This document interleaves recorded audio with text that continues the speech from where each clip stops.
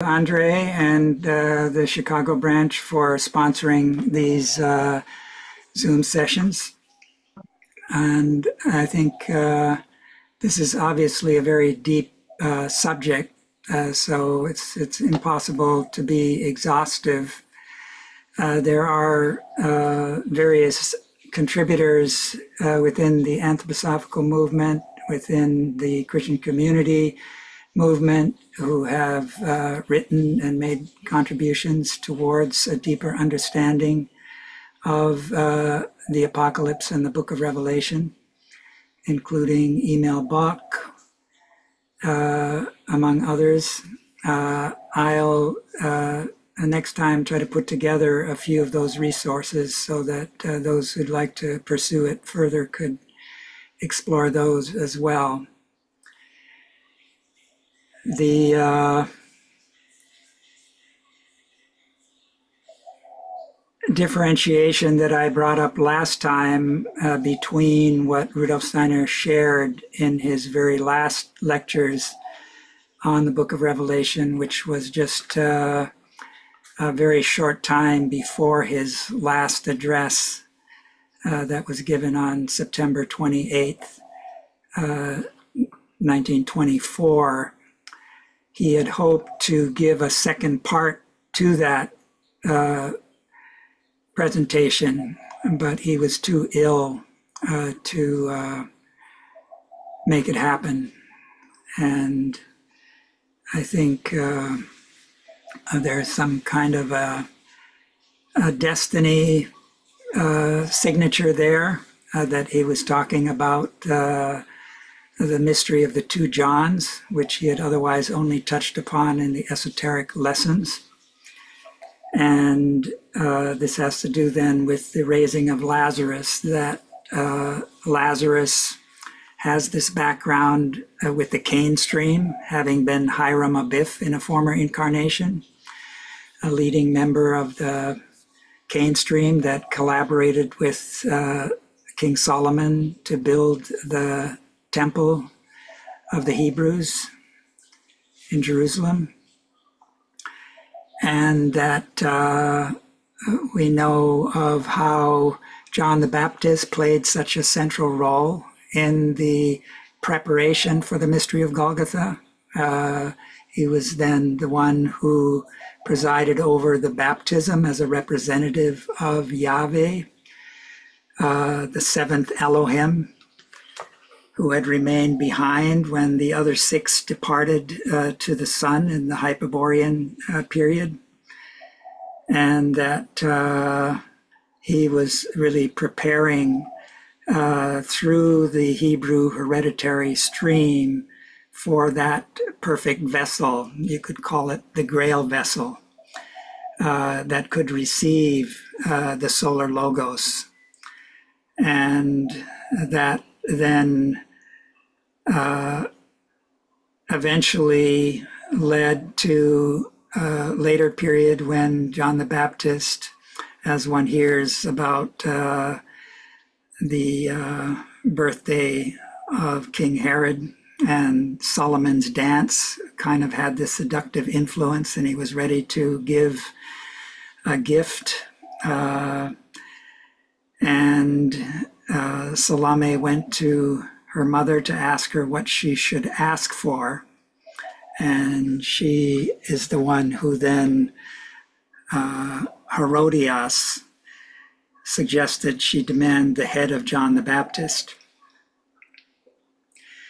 And that carrying of the head of John the Baptist on a silver platter is sort of a symbol of the anti-Grail mysteries that Herod was very much a part of. You have in this Herod lineage the killing of the innocents to try to prevent the birth of the Messiah in Bethlehem, as the prophets had foretold. So that this slaying of the children by Herod is like a precursor to this image that hovers above us in our time in connection with what Rudolf Steiner indicated in that priest cycle of the apocalypse, where the seventh trumpet is now sounding since the turn of the millennium. And so overlighting us at this time is the image of the woman standing upon the moon, crowned with the stars and clothed with the sun. And there's another then powerful part of that, which is the dragon, the red fiery dragon with 7 heads and 10 horns that wants to devour the child. That's a metamorphosis of Herod slaying the children, you could say, on a grand cosmic level that we have to face in our time. But the child was taken up onto the throne, but the woman is then persecuted, and the remnant of her seed. And here's how she goes into the wilderness. And the dragon sends out a flood after her to carry her away. But the earth takes up that flood. And she's given the wings of an eagle to, you could say, fly to a higher place in the astral world where that polluted stream of the dragon's flood can't reach her. And we know that John, the writer of the book of Revelation, was referred to with the symbol of the eagle, which has to do with thinking, raised to a higher level.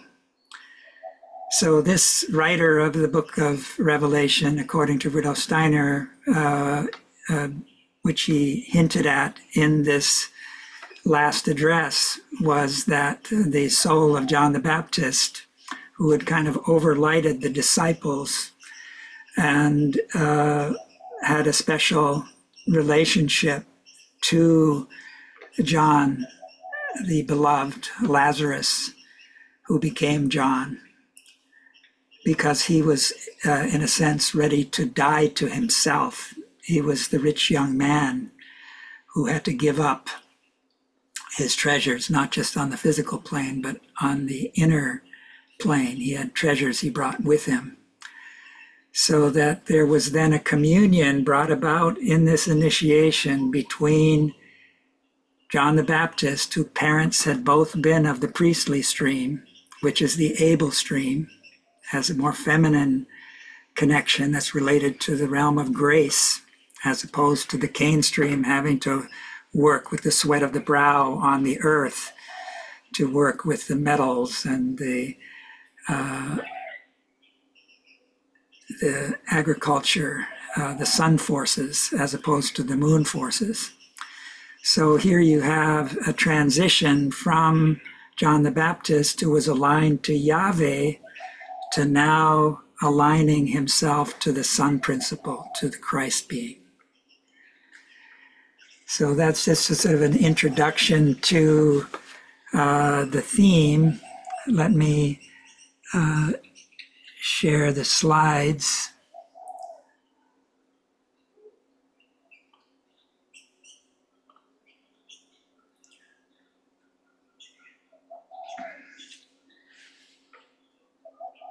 So once again, we have the 7 seals, and we differentiated between these 7 seals and the 7 seals that are related in the, I believe it's the 3rd and 4th chapter of the book of Revelation, where you have the book that's sealed with 7 seals. These seals relate to the entire book of Revelation, as opposed to those seals which are opened and by the Lamb, the sacrificial Lamb, and that then lead initially to the 4 horsemen and beyond. So there's many versions of the seals. These were painted by Arild Rosenkrantz, a pupil of Rudolf Steiner. He consulted with Rudolf Steiner. And I wanted to remind that these are Rosicrucian seals. In the first presentation on this theme, I showed how these seals were there in the Malschbau, which Rudolf Steiner characterized as the first Rosicrucian temple on the earth. Previously, one had to meet a Rosicrucian initiate to find one's way into that temple, which was still on the astral plane. So there's various efforts to work with this theme. Here's another set by Harold Rosenkranz that are black and white. They were included in a large format book called The Seals and the Columns. As I mentioned in the past, the seals have to do with the world of imagination, and the trumpets with the world of inspiration, and the pillars, which have to do with form,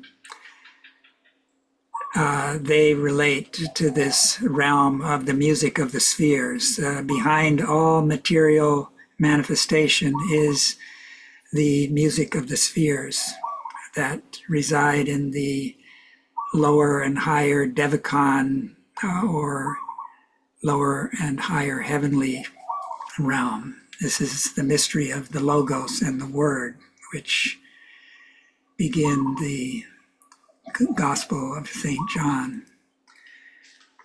So I wanted to draw attention to the fact that Peter, the disciple, and John have a different task. The disciple Peter has more to do with exoteric Christianity, whereas the beloved disciple who wrote the Gospel of John, the book of Revelation, has more to do with laying the foundations for a more esoteric Christianity, which leads over to anthroposophy. And at the very end of that book, in the 21st chapter, there's this scene. I've written it here in the right margin of this slide. And then Peter, turning about, seeth the disciple whom Jesus loved following, which also leaned on his breast at supper, and said, Lord, which is he that betrayeth thee? Peter, seeing him, saith to Jesus, Lord, and what shall this man do? Jesus saith unto him, If I will that he tarry till I come, what is that to thee? Follow thou me.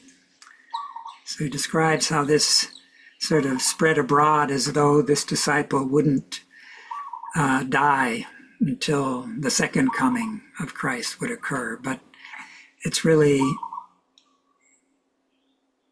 over a long period of time and many incarnations that this beloved disciple, which really involves these two individualities I spoke of, two separate streams form that flow into anthroposophy.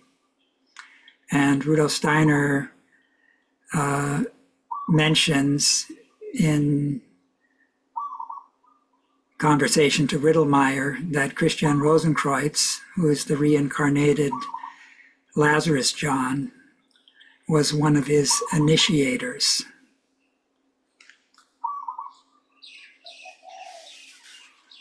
So that this preparing for the second coming of Christ in the etheric, that is really a mission of John and, in our own time, Christian Rosenkreuz, but also the continuation of the incarnations of John the Baptist, which then are Raphael, the painter, and later Novalis, the wise young sage in the European German Romantic movement. This kind of gives a bit of an overview of the 7 stages of Earth evolution, where we have at the far left the recapitulation of old Saturn during the Polarian epoch. Each of these can be divided into 7 ages. Then you have the Hyperborean, which is a recapitulation of the old Sun. And then the recapitulation of the old Moon in the Lemurian period. So the first real Earth stage is the Atlantean at the bottom there. And then we move on to the present age, this post-Atlantean age, which is addressed in the 7 letters to the 7 churches.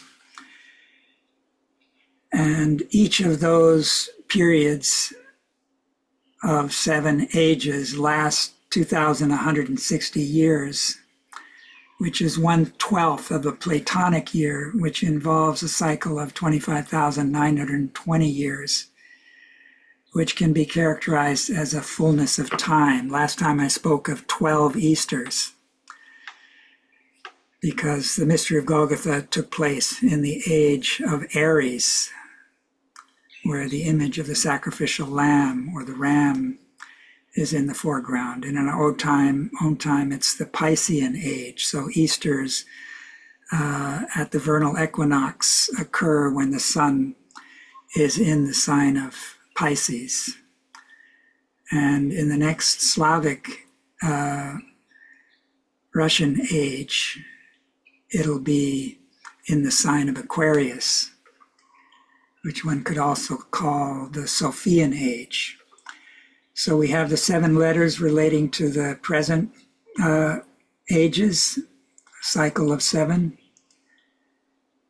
And we're at the moment in the 5th of those, looking forward and preparing the 6th. But then there's the 6th great epoch, which is in the longer cycle that Rudolf Steiner expressed in 1908 in the Nuremberg cycle. You have that, then the 7 seals during the 6th great epoch. And between those two is the war of all against all. And then in the final 7 ages, you have the 7th trumpet in the 7th epoch of the earth. So it's important to live into the relationship between the human microcosm and the macrocosm. So in a simpler catechismal sense, one hears that man, woman is made in the image of God. And in the alchemical text, they spoke of as above, so below. The human body is related to the macrocosm. Its different organs can be related to the planetary spheres. For example, the heart can be related to the sun in our solar system, and the head to the moon and the earth together. So here is just a quote from Steiner where he draws attention to the fact that in the normal state, a man draws 18 breaths a minute. This varies because he breathes rather quicker in childhood and more slowly in old age. But of a normal man, it is correct to say he draws 18 breaths a minute. It is easy to reckon that 18 times 60 makes 1,080, which is the number of breaths to the hour. Multiply this by 24, the number of breaths in the day, and you get 25,920 breaths in a day, which corresponds to the 25,920 years in the Platonic year. So here you see a kind of relationship between the human microcosm and the macrocosm, so that each of these years in the great cosmic rhythm is like a macrocosmic in-breathing and out-breathing.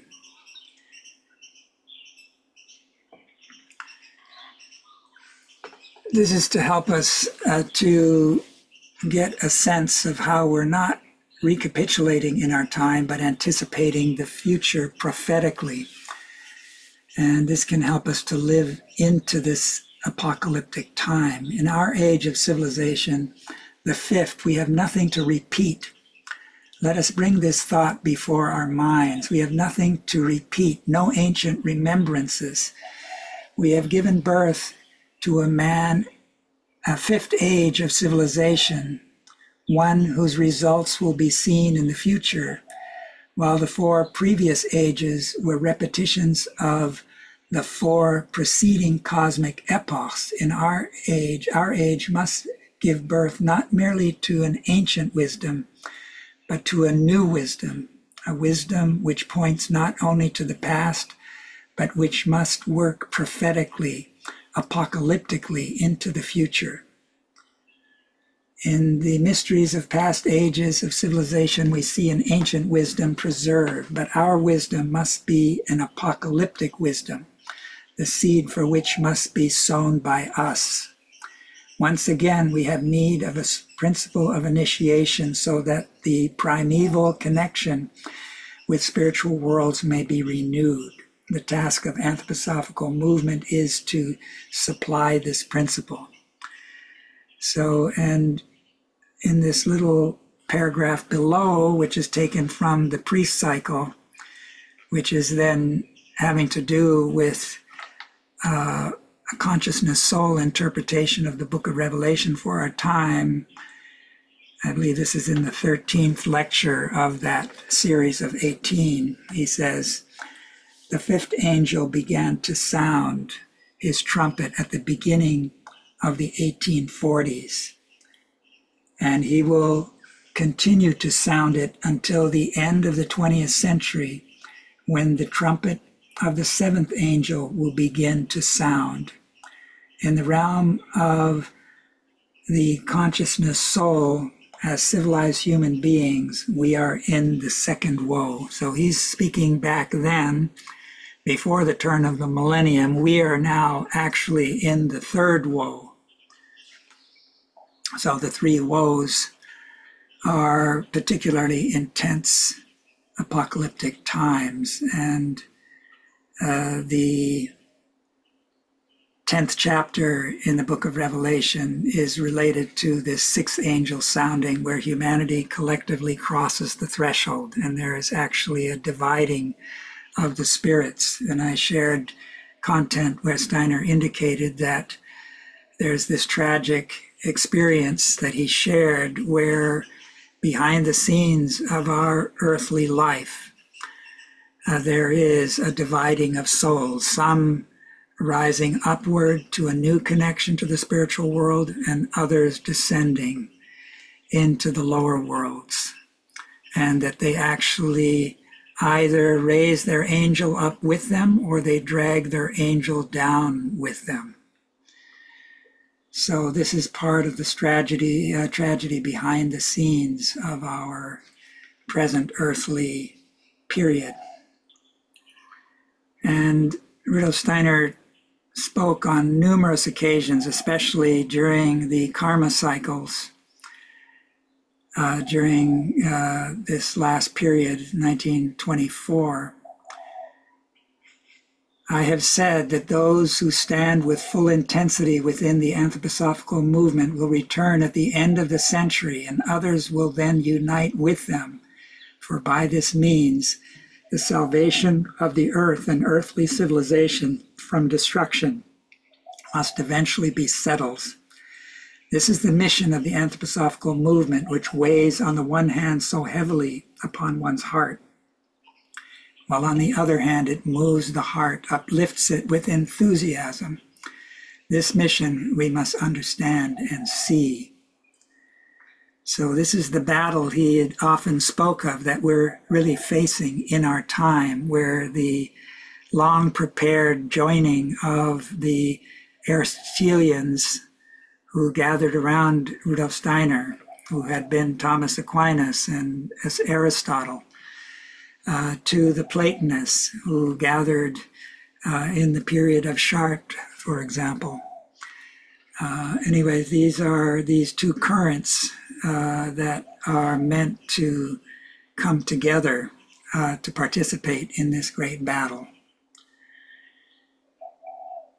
Now, I wanted to draw attention to a significant event in the past that occurred around the middle of the Lemurian epoch.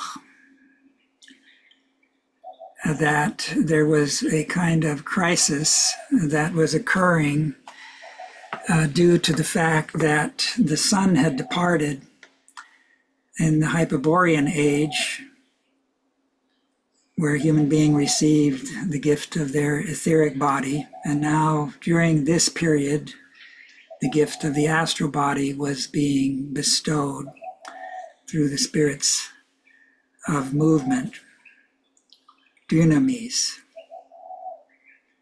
and that there was a hardening of the physical bodies, which were still in a very subtle state that hadn't really descended fully onto the earth. The earth was more fiery and fluid inasmuch as it had begun to become physical. And that only the strongest of souls could maintain a connection to the earth. Others were then prompted to migrate to the other planetary spheres which had separated from the sun earlier. And that this is related to the story of Adam and Eve. You could say they were the strongest who could then remain connected with the earth during this Lemurian crisis.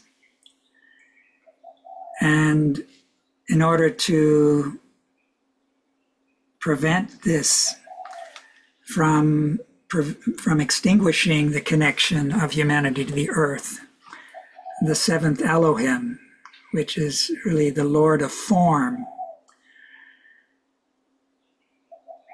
took the densest substances of the earth out of the earth so that it then formed the satellite, which has in the meantime become the present moon, which is, you could say, the citadel of Ahriman.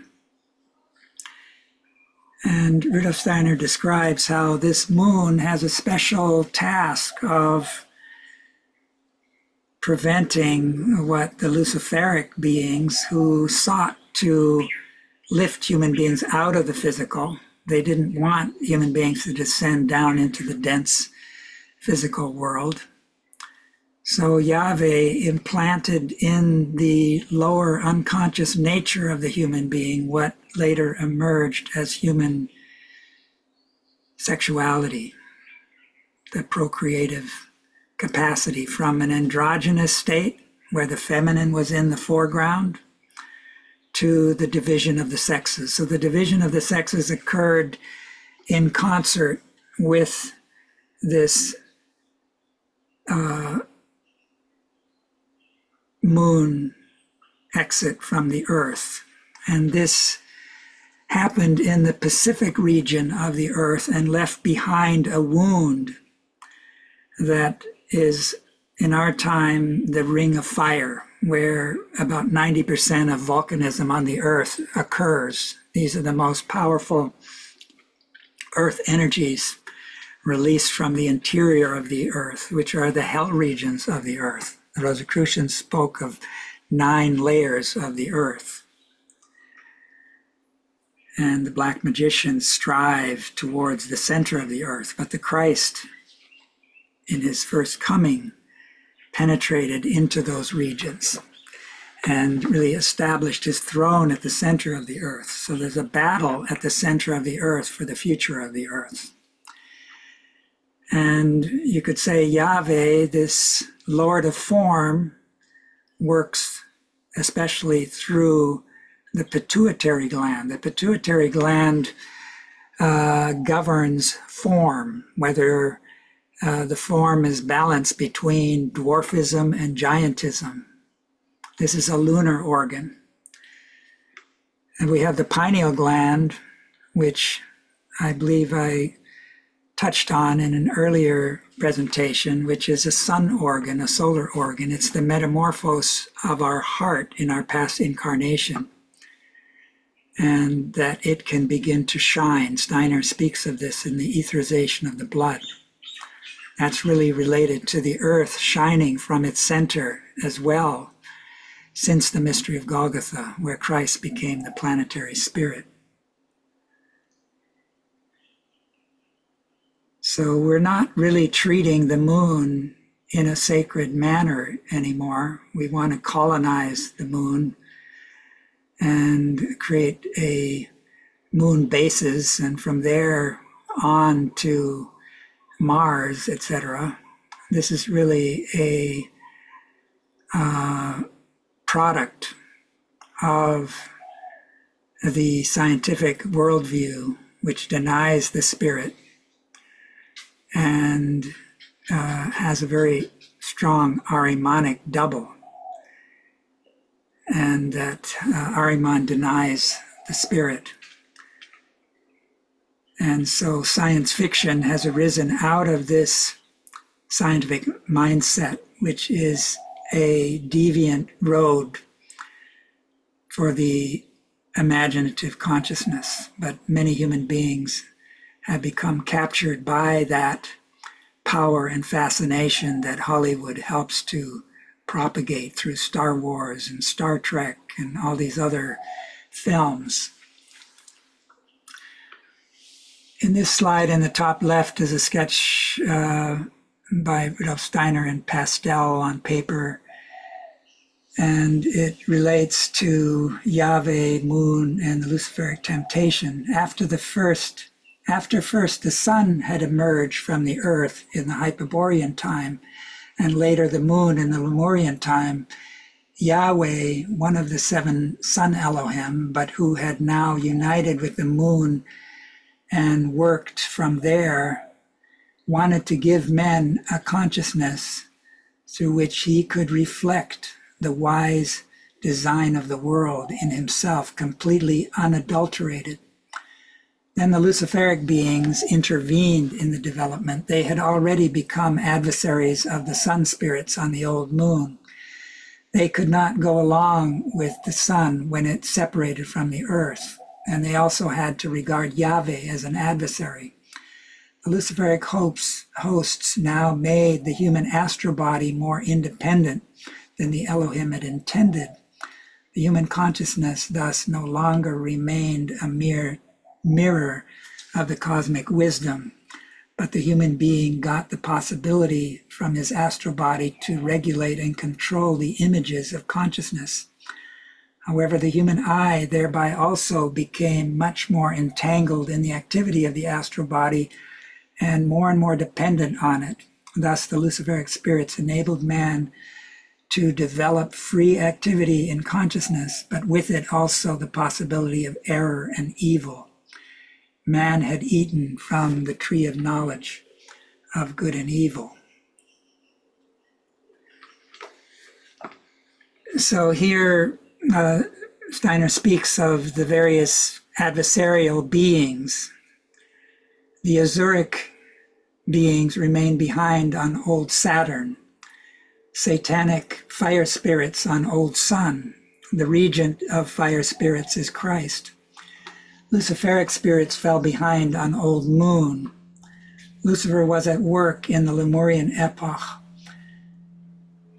could be included in Earth evolution, and worked as a liberator by giving men independence and enthusiasm for wisdom. So there's a benefit from these Luciferic beings. Satanic gods of hindrance began their work in the Atlantean epoch. Asuras are starting to work in the post-Atlantean epoch, in our own age. They're the worst of the three, and they mainly work into sexual life in the physical body. The many sexual aberrations today are to be ascribed to this strong influx. All forces of hindrance try to hold on to currently existing things that are still imperfect, carry them out, and intensify them. Lucifer gave independence, egoity with egoism. Egoism, error, and animal love are the first expressions of egoity, wisdom, and highest spiritual love. We must bring about the respective transformations. The separation of the sexes took place in the third root race. It'll be overcome in the sixth root race. This must be prepared for in the sixth subrace. So the sixth root race is the time of the seven seals as described in Steiner's 1908 Apocalypse interpretation. And that begins with the war of all against all. But the preparation for this that he's talking about is the sixth subrace. That's the sixth cultural epoch, which is the one after ours here, the Philadelphia age, the Aquarian age that I've touched on several occasions. That is the ripest fruit of our 7 ages, each lasting 2,160 years. It will be the ripe fruit that carries over into the sixth great epoch, the time of the seals after the war of all against all. And this is a powerful transition because currently our bodies are the subject of heredity. They reflect the bloodline that goes back to our forebears. But after this war of all against all, our physical bodies, inasmuch as we have them on the earthly plane, will be the result of our inner moral life. The outer bodies will be a manifestation of our inner being, our moral or immoral development. So there will be a good and an evil race, although the higher, one can't really call it a race anymore in the old sense, where blood relationships were concerned. So egoism, error, and animal love are the first expression of egoity, wisdom, and highest spiritual love. We must bring about the respective transformation. The separation of the sexes took place in the third root race. It'll be overcome in the sixth root race. This must be prepared for in the sixth subrace. Man's productive forces are becoming transformed. The productive force as such is the most sacred thing that we have because it's directly divine. The more divine what we pull into the dirt is the greater the sin. Later on, the heart and larynx will be the productive organs in us. Just as the Word became flesh in Christ Jesus, so the flesh must become Word when Christendom becomes perfected. That's the mystery of the Holy Grail, the holy love lance, the fertilizing sunlight that'll unite with Eva again. This is another window in the chapel at Kahumana. Virginia Brett, who was both a speech teacher and was a eurythmist and a curative eurythmist, who lived at Kahumana during her later years and kind of passed across the threshold in our house. And she had 2 rooms there on the one end of our house. And she put on the door of the one that she was in when she first moved in from her other quarters, which involved a flight of stairs where she had a speech room. And she had the alpha symbol on that. And the other door to the other room,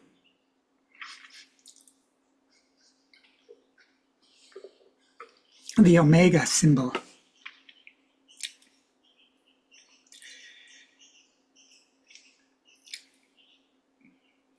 And when she knew that her time was coming, she moved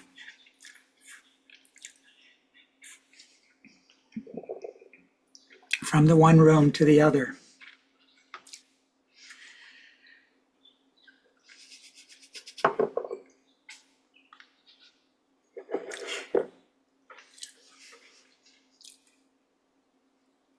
And contacted certain close friends.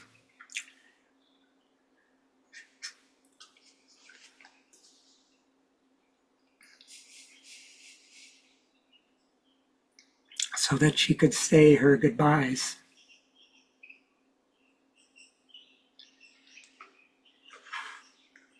This is from alchemical text called Rosarium Philosophorum. It kind of depicts how this androgynous state of the past has to be renewed on a higher level. It's a little bit of Goethe's dying and becoming, that we have to prepare for a time where we won't any longer be able to incarnate on the physical plane. And the Christ is what makes it possible to undergo this metamorphosis that Rudolf Steiner spoke of in the text from the esoteric lesson that I spoke of before. That esoteric lesson was much more elaborate. The pupils who were there were not allowed to take notes. They had to write them down after they got home if they chose to, and often for the publications, which only came out much later, they often sort of looked at various versions of participants. So the first half of Earth evolution is governed by the Mars forces, and the iron in our blood is related to that incarnational process that was in the aftermath of the division of the sexes. That made it possible for human beings to incarnate on the Earth. It didn't really fully come to expression until the next Atlantean period, when the mineral kingdom was added, and that human beings began to resemble more and more the physiognomy we carry with us in this post-Atlantean period. But the second half of Earth evolution has to do with the Mercury influence, and the symbol of those Mercury influences is the caduceus, which is often the staff of Asclepius, the healing staff. And Rudolf Steiner gave a kind of meditation of saying, you can imagine one of these serpents as being a dark serpent representing the night consciousness, the other, the light shining serpent representing the day consciousness.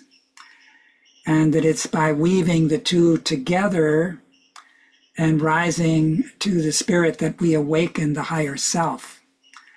So imaginative consciousness begin to arise out of dream consciousness.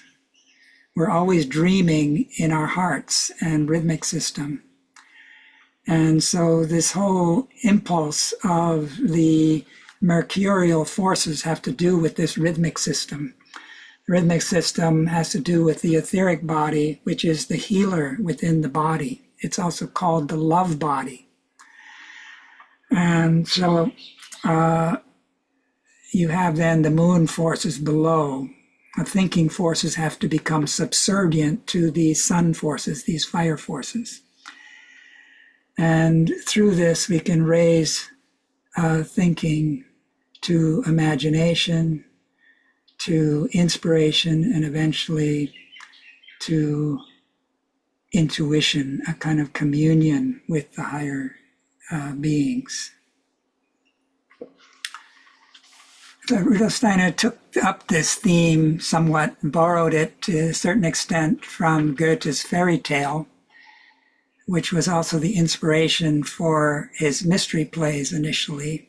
So during Steiner's later years, he worked intensively, actually starting from the age of 21 when he received a copy of this from his mentor, Schröer. So in Schröer, one can see an incarnation of the Plato soul. It's a teacher of Goethe. And Goethe described how when he was in the room with Schröer, there was another being who was present. And that was the departed soul of Goethe himself. So Rudolf Steiner once spoke of how when we're in earthly incarnation, we often are able to manifest only 1/7 of what we really have to offer. And a soul who can build a bridge to the departed soul, one like Goethe, who's had such a ripe soul spiritual life, one could gather in those other 6/7. And you can be sure Rudolf Steiner worked in that direction, spent something like 14 years working on editing Goethe's scientific work.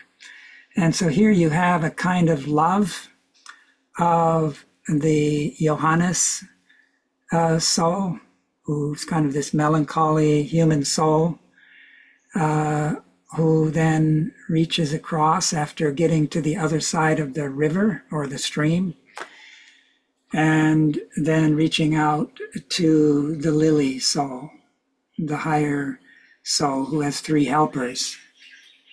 And he then kind of dies to himself. He undergoes a kind of death. This is the way that love is metamorphosed.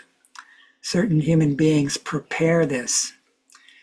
And you could see this in the life of Novalis, for example, who's one of those who's preparing the 6th age that lies ahead of us, where, as Steiner indicated in that esoteric lesson, the future 6th epoch has to be prepared in the 6th age. And one of those preparations is to overcome propagation on the physical plane and develop a new level of connecting with the earth. And so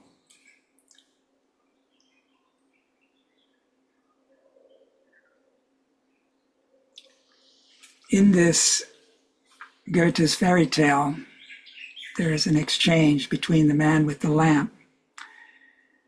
"What is more precious than gold?" inquired the king. "Light," replied the snake.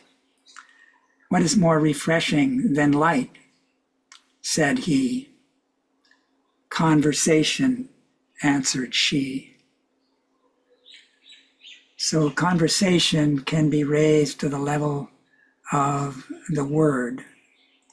And there are organs that will disappear in the future from our physical nature, which includes the generative organs. And the heart and the larynx will take on an ever more important development that represents our future. So conversation is the beginning of the development of the Grail sword. You hear in the Parzival, it's when Parzival first entered the Grail castle, he didn't ask the question, "What ails thee?" There wasn't compassion in his voice, in his word. So he was repulsed and had to go back to his path of learning. But later, he came back and was ready to answer the question or ask the question of Amfortas, the wounded fisher king, and that brought about a healing. And we know that Amfortas had fallen prey to the lower love, the selfish love. So that's an important theme that carries over into the apocalypse. Now, part of what inspired Goethe to write Goethe's fairy tale was his reading and contemplating of the chemical wedding of Christian Rosenkreuz. And Rudolf Steiner tells us that this is an initiation that's described there. Valentin Andre, as a young man, wrote it down. And that this involved an initiation of Christian Rosenkreuz by Mani, Mainz. I've spoken about the importance of Mainz as a future leader of the transformation of evil.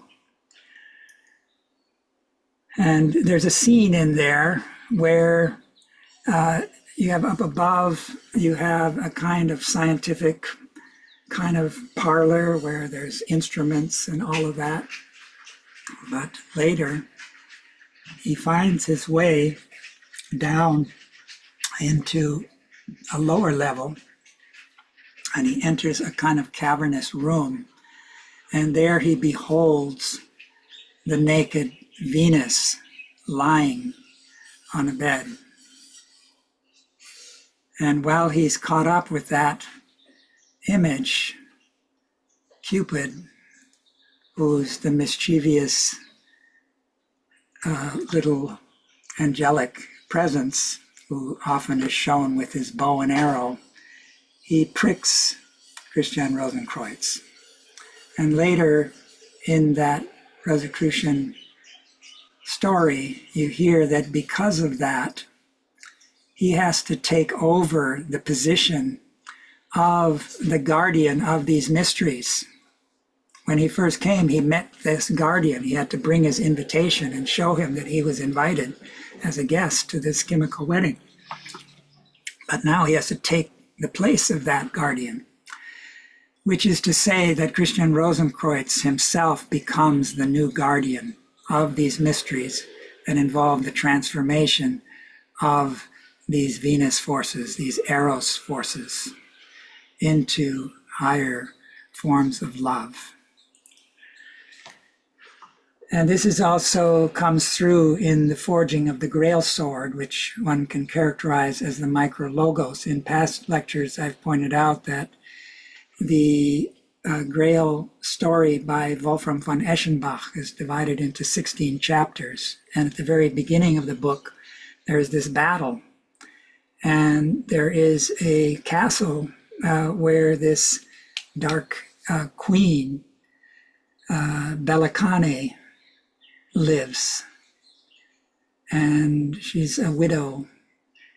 And there's two armies. One is the White Army led by Fridebrandt, which has to do with the word freedom. And on the other, you have the Black Army, which remembers this former initiate king who had a helmet that was forged from diamonds. So the higher world still shone in. That's the old mystery wisdom that they were looking back to. And so this is really related to the throat chakra that has 16 petals. And 8 of them are there from the past. So you need 8 to re-enliven this organ for the future. And this is the Eightfold Path of Buddha, which is carried over into anthroposophy as an important preparatory work on the meditative path. So the mystery of the word has an integral contribution to make towards the emergence of future androgyny that needs to be consciously prepared as part of the long overdue shift from the Mars mysteries that were the in the foreground in the first half of Earth evolution to the Mercury mystery, symbolized by the mercurial staff, the caduceus, that will heal the polarization associated with the division of the sexes that has occurred in the wake of the fall. As you know, the forging of the word sword that can be characterized as the micrologos is central to the quest for the Holy Grail. The first Goetheanum, also described as the house of the word, can be seen as a modern-day Grail sanctuary, was meant to be a visible manifestation of anthroposophy in the sense that spiritual science is a science of the Holy Grail. So whenever Steiner spoke from that podium, I showed in the past, you can make a cross-section of the Goetheanum, and it's related to the head and the skull. And that where the speaker's podium is corresponds to where the pineal gland is, and that the pineal gland is the seat of spirit self.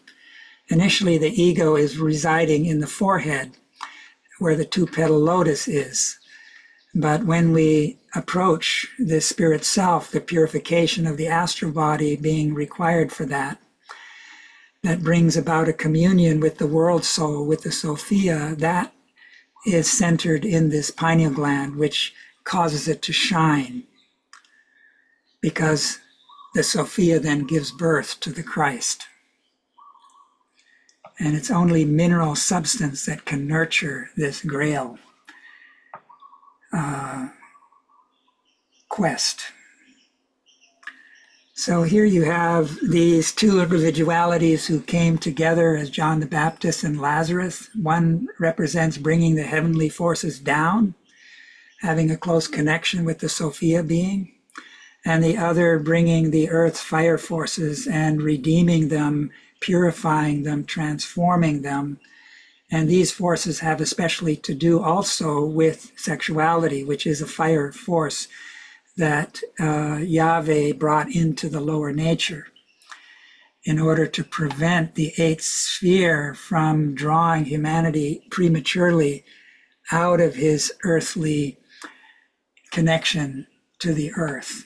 And so both of these individualities prepare this future sixth age, and both of their contributions flowed into anthroposophy.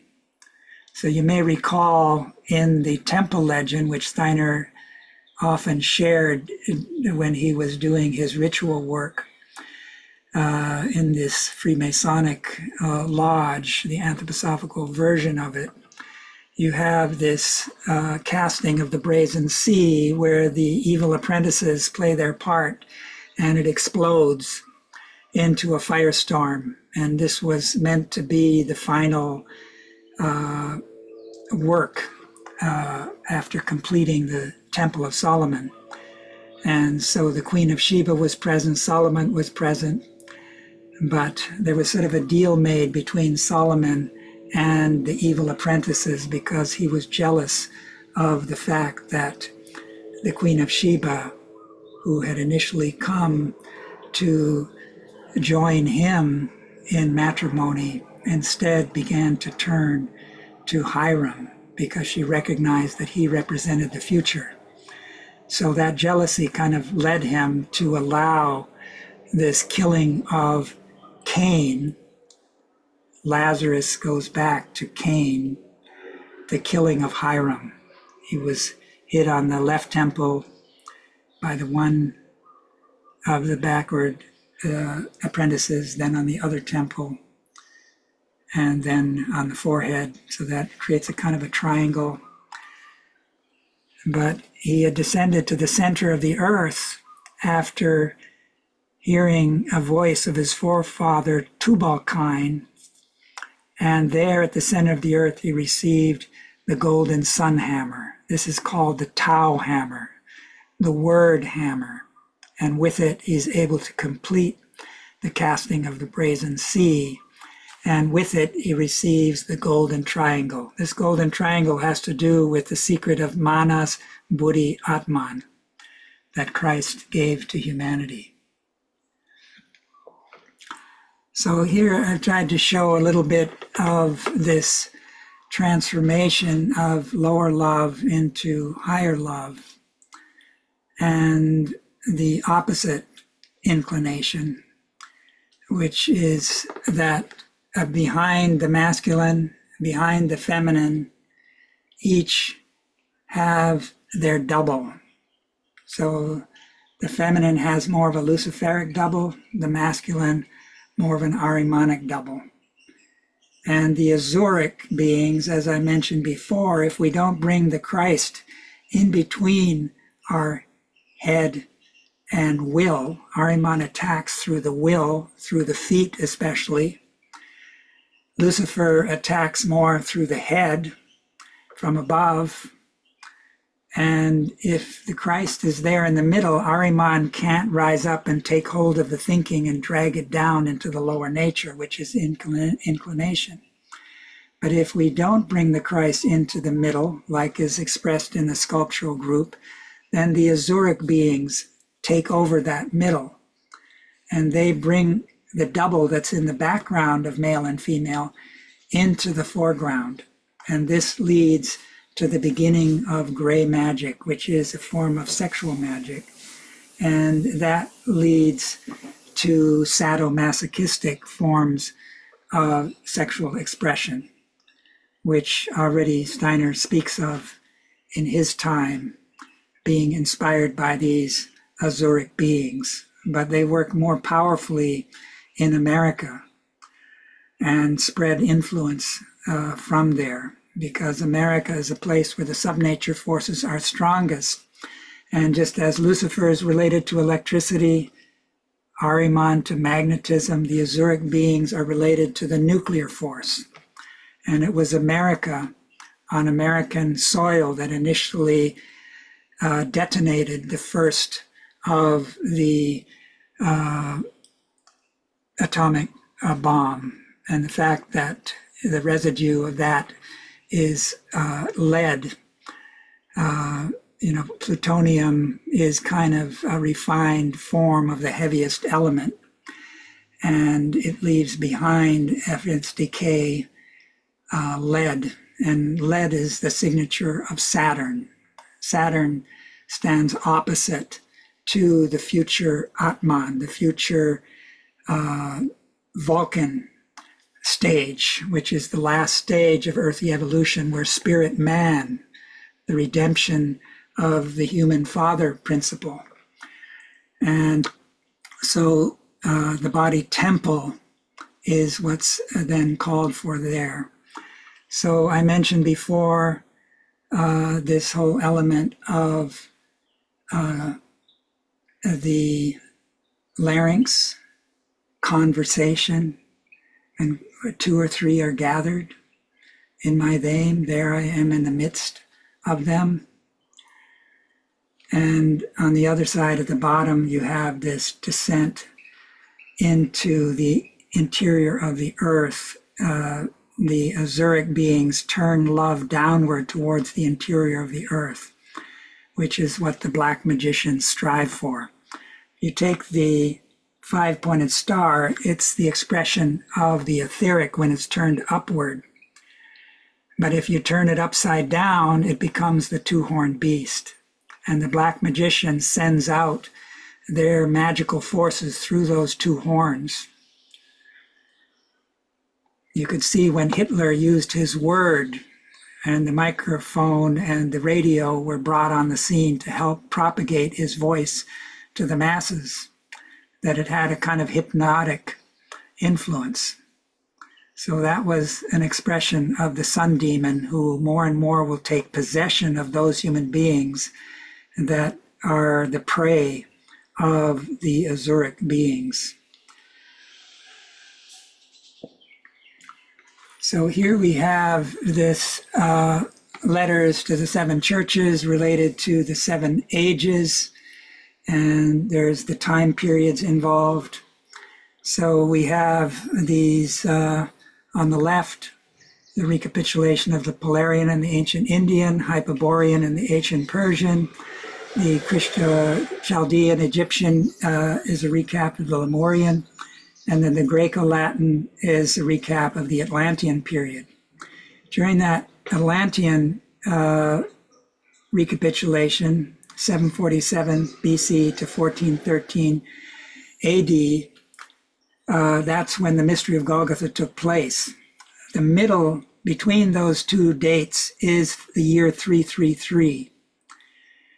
And the mystery of Golgotha took place 333 years before that, or you could say the baptism took place. And then you have 333 years after that midpoint, you have the intervention of Zorath, the sun demon, around the 666 period. This is really the Antichrist, the counter force, the sun demon, the counter force to the Christ, who wants to take over the place of the Christ. At the center of the earth is an organ where this battle for the future is located. And certain members of the backward brotherhoods, they want to deny the Christ, to prevent human beings from witnessing the second coming and placing this being in his stead, who they will actually call the Christ being. And if this danger, which Steiner speaks of in, you have it in the secret brotherhoods, I'll find that quote because it's kind of a significant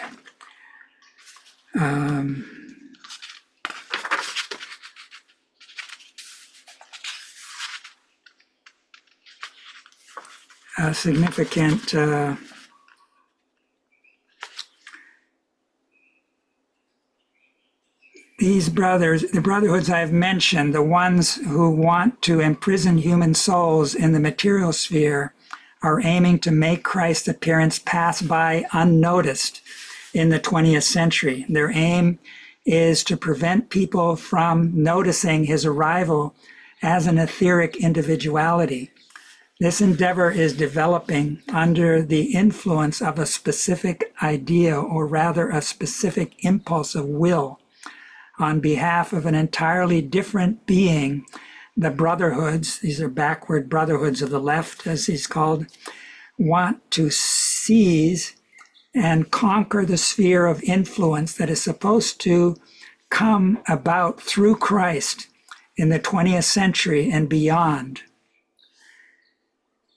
There are Western brotherhoods who are striving to deprive Christ of his impulse and put in its place a different individuality, one who has never even been on earth in the flesh, a purely etheric individuality, albeit a strictly Ahrimanic one. All the measures I've been speaking about to do with the dead and so on, ultimately all of these serve the aims of distracting human beings from the Christ, who passes through the mystery of Golgotha, and of wrangling affairs in ways that will give another individuality dominance over the earth. This battle is entirely real and not at all a matter of abstractions.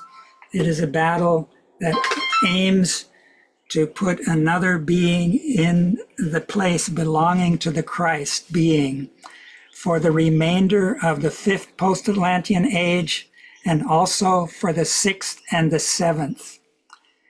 One of the tasks of a healthy and honest spiritual development will be to exterminate and remove those endeavors which are eminently anti-Christian.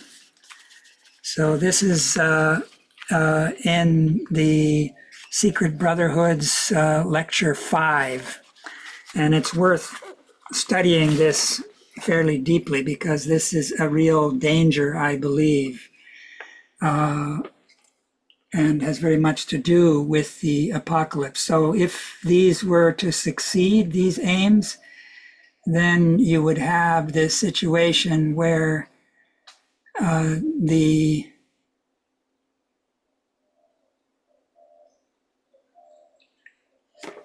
not only the end of our Let me find this here.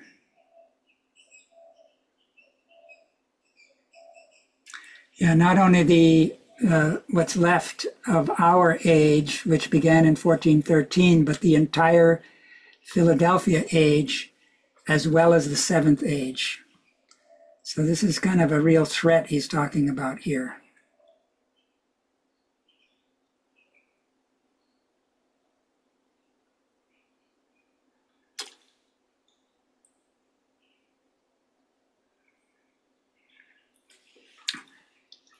So in our time, we have to do with the mystery of evil, shown there under the Sardis. It's a European president that began in 1413, lasts till 3574.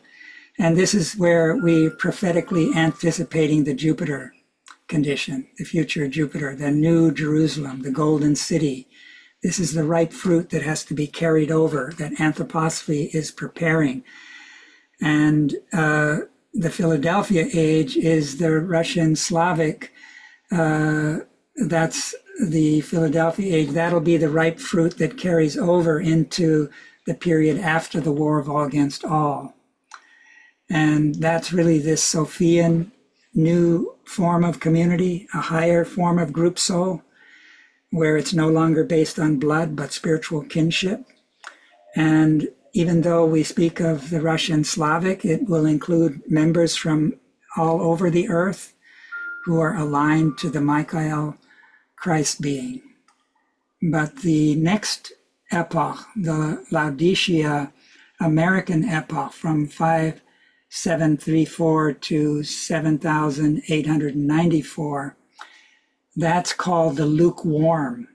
We hear about the lukewarm will be spewed forth. This period then will not help to develop what's needed to overcome this war of all against all, but rather the backward forces will come into play. And so human beings who have anchored this Philadelphia, these Logos mysteries, have to begin to then, during that time, prepare for this war of all against all, where egotism will grow stronger and stronger upon large swaths of humanity. And in this chart at the top, Steiner speaks of how over evolution periods, we're actually not reaching full maturity. In our time, we're only reaching the age of about 21 to 28. Back in ancient India, it was 49 to 56. Everybody who was at that age was wise because the spiritual world was contributing to their development. But in our time, if we don't do our own soul spiritual work, we won't grow beyond the age of 28. And in the future, around the 4000 AD, it'll be around 21. And then when you go further into this, like 6000, it starts to become like the age of 14. So this will lead to a situation where human beings, women will no longer be able to propagate. Strange as it may seem, conscientious cult research aiming to penetrate the laws of human evolution reveals a truth which may well cause dismay at first. It shows that in a time not at all that far ahead, possibly as early as the 7th millennium, all women will be infertile on Earth. The withering and crumbling of human bodies will go so far that this will happen. Just think, if the relationships that can only come into their own between the inner life and the physical body were to continue unchanged, people would no longer find anything to do on Earth. The fact is that women will no longer be able to have children, even before the Earth has gone through all of its stages. Human beings therefore have to find a different way of relating to earthly existence. The final stages of Earth evolution will make it necessary for them to do without physical bodies and yet be present on the Earth. Another quote, "A time will come in the physical evolution of Earth, it will be after the year 5700 when if he fulfills his rightful evolution, man will no longer tread the earth by incarnating in bodies derived from physical parents. In that epoch, women will be barren. Children will no longer be born in the manner of today if evolution on the earth takes its normal course. But he kind of speaks about how there must be no misunderstanding about such a fact as this. Something else, for example, might come about. And this is especially in that seventh American age, the overripe, the lukewarm, the Ahrimanic power, which under the influence of the impulses working in men today are becoming extremely strong, might succeed.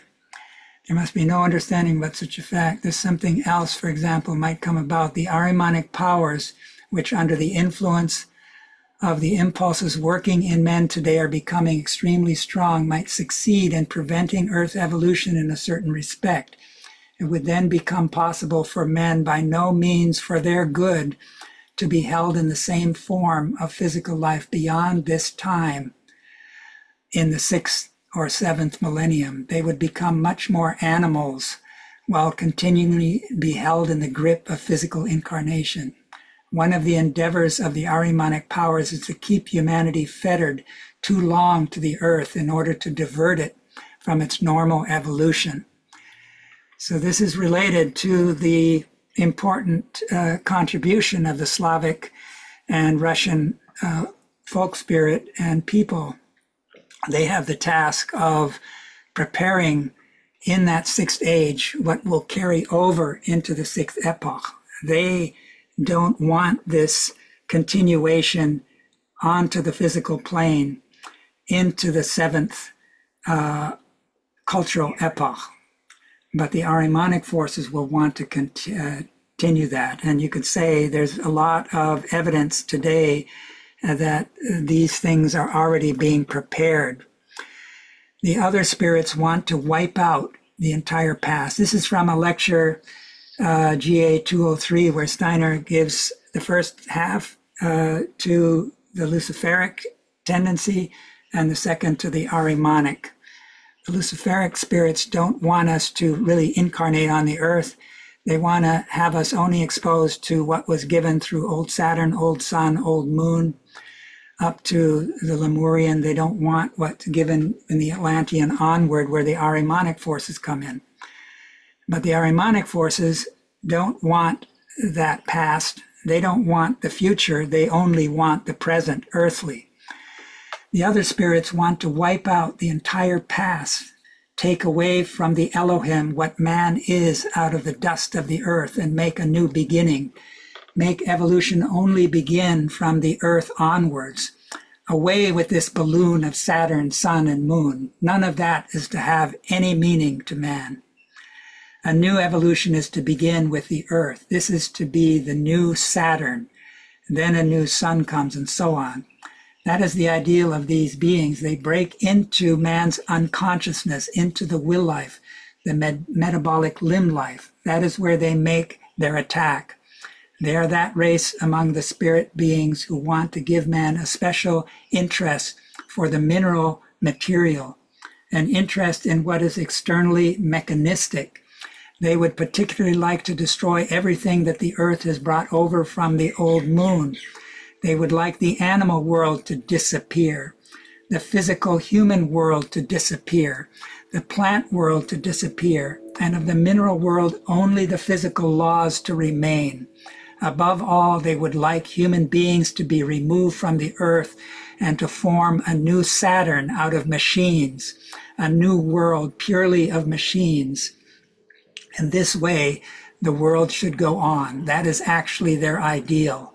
In the domain of external science, it is their ideal to reduce everything to matter, to mechanize everything. So this is sort of that inclination that's strongly apparent in our time. And here I'm just showing these rhythms that there is a kind of breathing. If you go to the left side of the chart, you have a time back when the Kali Yuga began in 3101 BC. At that time, human beings were mostly in the spiritual, and as the bottom of the lemniscate below the line shows, not very much in the physical. In the year 333, there was a balance between heaven and earth. The Greeks sort of celebrated that relationship between the earthly and the heavenly.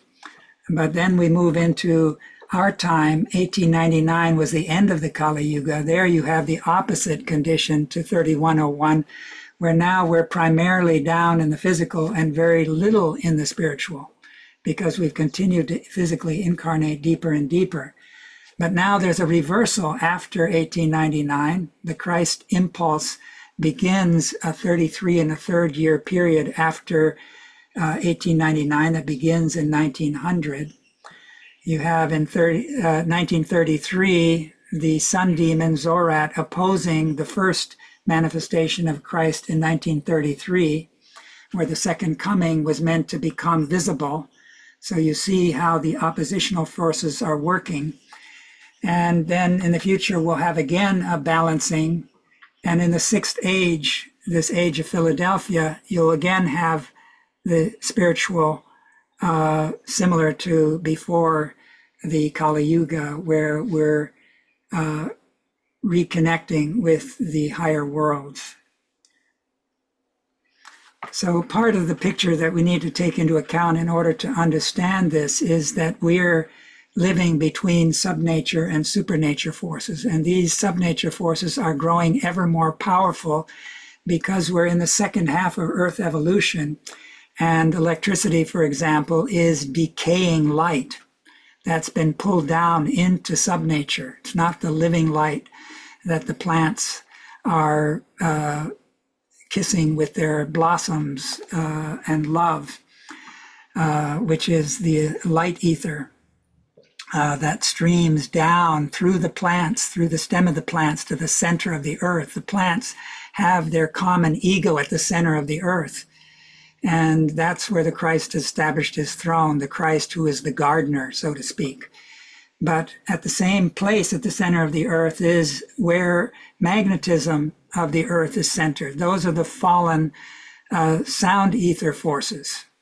And that's Ahriman's realm. And where the north-south mountain ranges run on the west coast of Canada, United States, South America, that's where these forces are most powerful. That's a great rod of iron that the adversarial forces will use. That's where Gates started his Microsoft empire.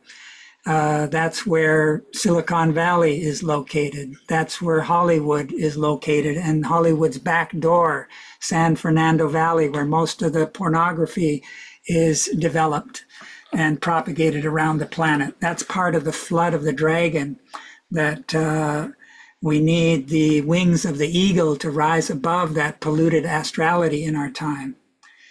And we know that the human being has a doppelganger. And Steiner speaks of how that doppelganger enters the human being just before birth. And it resides in us. It's woven into the bioelectromagnetic forces in our organism. And that internal illnesses that arise internally, spontaneously from within, all are due to this double, according to him. In Geographic Medicine, the second one, he speaks about this. And that this is really a part of our nature that the Luciferic and Ahrimanic beings have access to.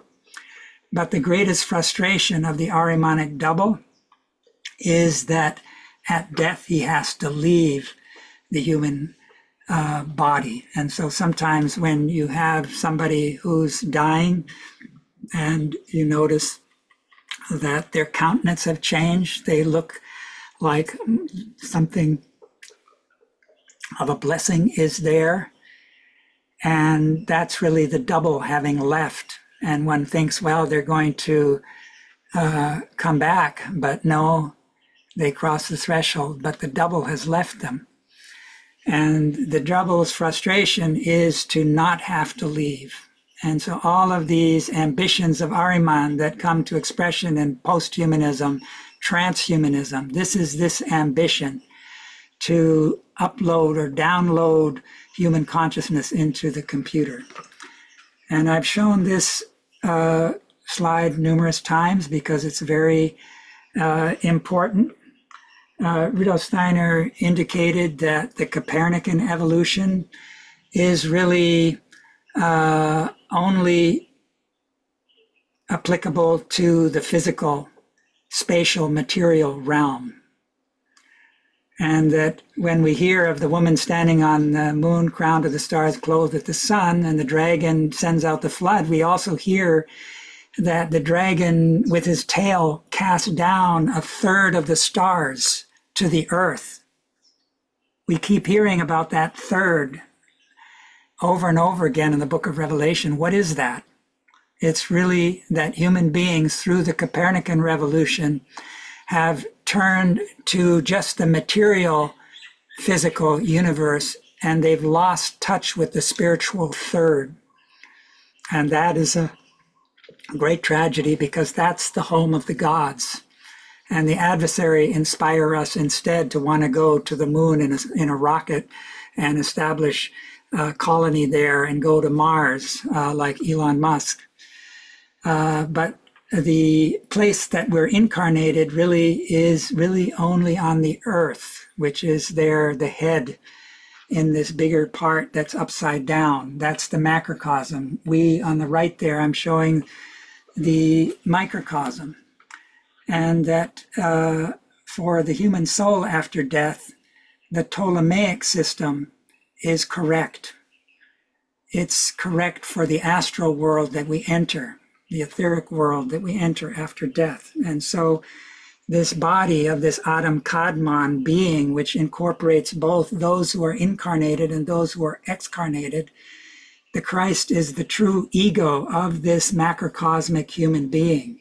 But the adversarial forces, Zorat wants to take over that position. The heart of this being is the sun, and the sun has a demon. And there's a relationship between the sun and the earth. I mentioned that the pineal gland is the metamorphosed heart. Well, the sun was a part of the earth and left behind that sun organ at the center of the earth that the plants are oriented to with their roots.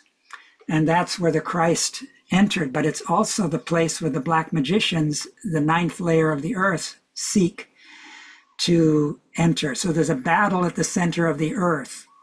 And just like there's a battle at the center of the head in the pineal gland, and we can participate in that through the rhythm of the night and the day, where we have to work with the morning and the evening forces as opposed to the midnight and the midday forces, in order to bring about the shining of this organ in our head and bring about a lemniscate between head and heart, the etherization of the blood that can shine in that organ. There's a corresponding shining for the whole earth in the second coming of Christ in the etheric, which has a golden aura around it, which are the sun thoughts having to do with, through the angel that was extinguished with its consciousness through the materialistic souls crossing the threshold in the height of materialism, which Steiner says was in the 1840s. So that 19th century, this extinguishing of the Christ consciousness in the realm of the angel brought about a death, another death of Christ, this time in the angelic realm, which has its lower member in the etheric. But Christ overcame that death, and the second coming is really a manifestation of that. So surrounding the earth, which can be related to the human head, and the satellite that surrounds it as the moon is related to the earth, just like silver is related to the back of a mirror. Our brain is related to the moon. The moon is related to those silver forces. And when the moon is a perfect vessel, a reflector of the sun, a vessel for the sun, then you have the grail vessel. But if instead you have the head of John the Baptist in that vessel, then you have the anti-grail. So behind Herod was these anti-Christian forces that want to prevent the Christ impulse from taking hold. So I would like to say that the whole earth is the city of Babylon. Through our electronic connections with the World Wide Web, with the internet, the whole earth is becoming one great city, and there are certain hubs of this. But everywhere, this city is being built with a vengeance. And I bring this again, the emergence of the new sphere, where a new thinking sphere around the earth. But it has two aspects. It has one that has to do with the etheric of Christ in the second coming, the resurrected thoughts, the Michaelic thoughts that have flowed into anthroposophy that Rudolf Steiner brought to the earth and shared through the 6,000 lectures, through the Word. And you have, at the same time, the electromagnetic forces around the earth, which are being exploited with the use of satellites and earth stations and the internet, etc. So over the last 80 years, we've conceived, designed, and built a global computer network linking over 4.66 billion users, 66% of the world population, and linking 99% of the world's 2 billion computers. These computers represent a combined processing power of 1 septillion. To put this in perspective, we don't expect to have a supercomputer of this power until at least 2030. So we have a world processing power that currently amounts to all the connected humans plus all the connected computers. That's 4.66 billion humans plus 2 billion computers times 1 exaflop equals 6.66 billion exaflops. But according to present calculations, we're going to have 1 billion times this much in several decades. So modern physics, this has to do with this relationship to electricity. Modern physics has conjured and juggled about with electricity in a strange way, without least suspicion. They imagine that atoms as something electric. And through the general state of consciousness of the present time, they forget that whenever they think of an atom as an electric entity, they must ascribe a moral impulse to this atom, and indeed to every atom. At the same time, they must raise it to the rank of a moral entity. But I am not speaking correctly, for in reality, when we transform an atom into an electron, we do not transform it into a moral, but into an immoral entity. Electricity contains, to be sure, moral impulses of nature, but these impulses are immoral. They are instincts of evil, which must be overcome by the higher worlds. The greatest contrast to electricity is light. If we look upon light as electricity, we confuse good and evil. We lose sight of the true conception of evil in the order of nature. If we do not realize that through the electrification of atoms, we transform them into carriers of evil, we do not only transform them into carriers of death, as explained in my last lecture, but into carriers of evil. When we think of them as atoms in general, when we imagine matter in the form of atoms, we transform these atoms into carriers of death. But when we electrify matter, nature is conceived as something evil. For electric atoms are little demons of evil. In another place, he speaks of, by looking at the world in this fashion, we create a kind of occult imprisonment that humanity then becomes subject to. So I showed this last time, and I'm showing it again. We have the Whore of Babylon down below in the middle of that upside down turned star. Remember, that's the inverted etheric that's been pulled down into subnature. Comes to expression, electricity is a fallen Lucifer, Ahriman, in terms of magnetism. Electromagnetism combines the two. and the azuric having to do with the nuclear force. But there's more to that nuclear force. There's more to the azuric than just the nuclear. The nuclear is just the beginning. It's a very primitive situation we're working when we're using these atoms in the chain of events that lead to the nuclear explosion. It's like if we see this as the all matter related to the music of the spheres, the hydrogen end of that music would be the light notes. That's the first atom, if we speak of atoms. The sun is primarily hydrogen. And helium is the second one. You can see how levity governs on that end of the spectrum. But on the other end, we have the heaviest elements that we then refine to create plutonium, which we use for these bombs. And then, of course, we also create hydrogen bombs. So we misuse these sun forces. These are related to the azuric forces, which we're releasing, and that these will bring about the premature death of the earth.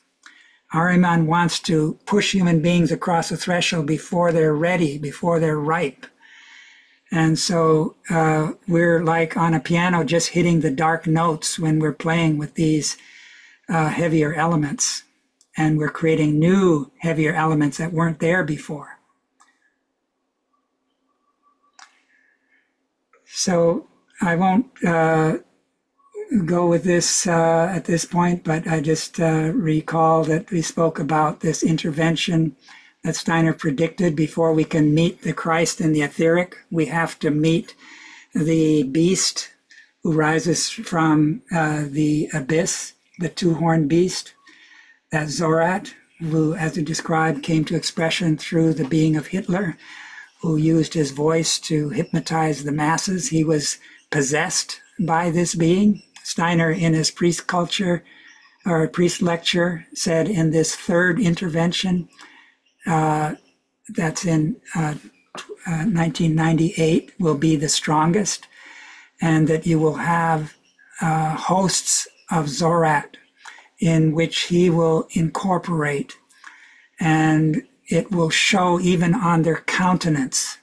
They will be like beasts, and they will seek to pull the spiritual down into this dark and polluted sphere that the dragon spews out. And so we have the mystery of birth and death in the fourth age, but now we're dealing with the mystery of evil. And this Zorat is closely related to Ahriman.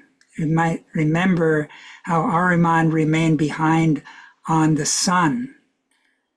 Zorat is the sun demon. So when you see the two-horned beast that rises from the dry land, it's Ahriman, but incorporating into Ahriman is then the sun demon. And we are approaching a time where there will be actual physical incarnation of Ahriman. And America is the suitable place for this. So all this technology is preparing for that.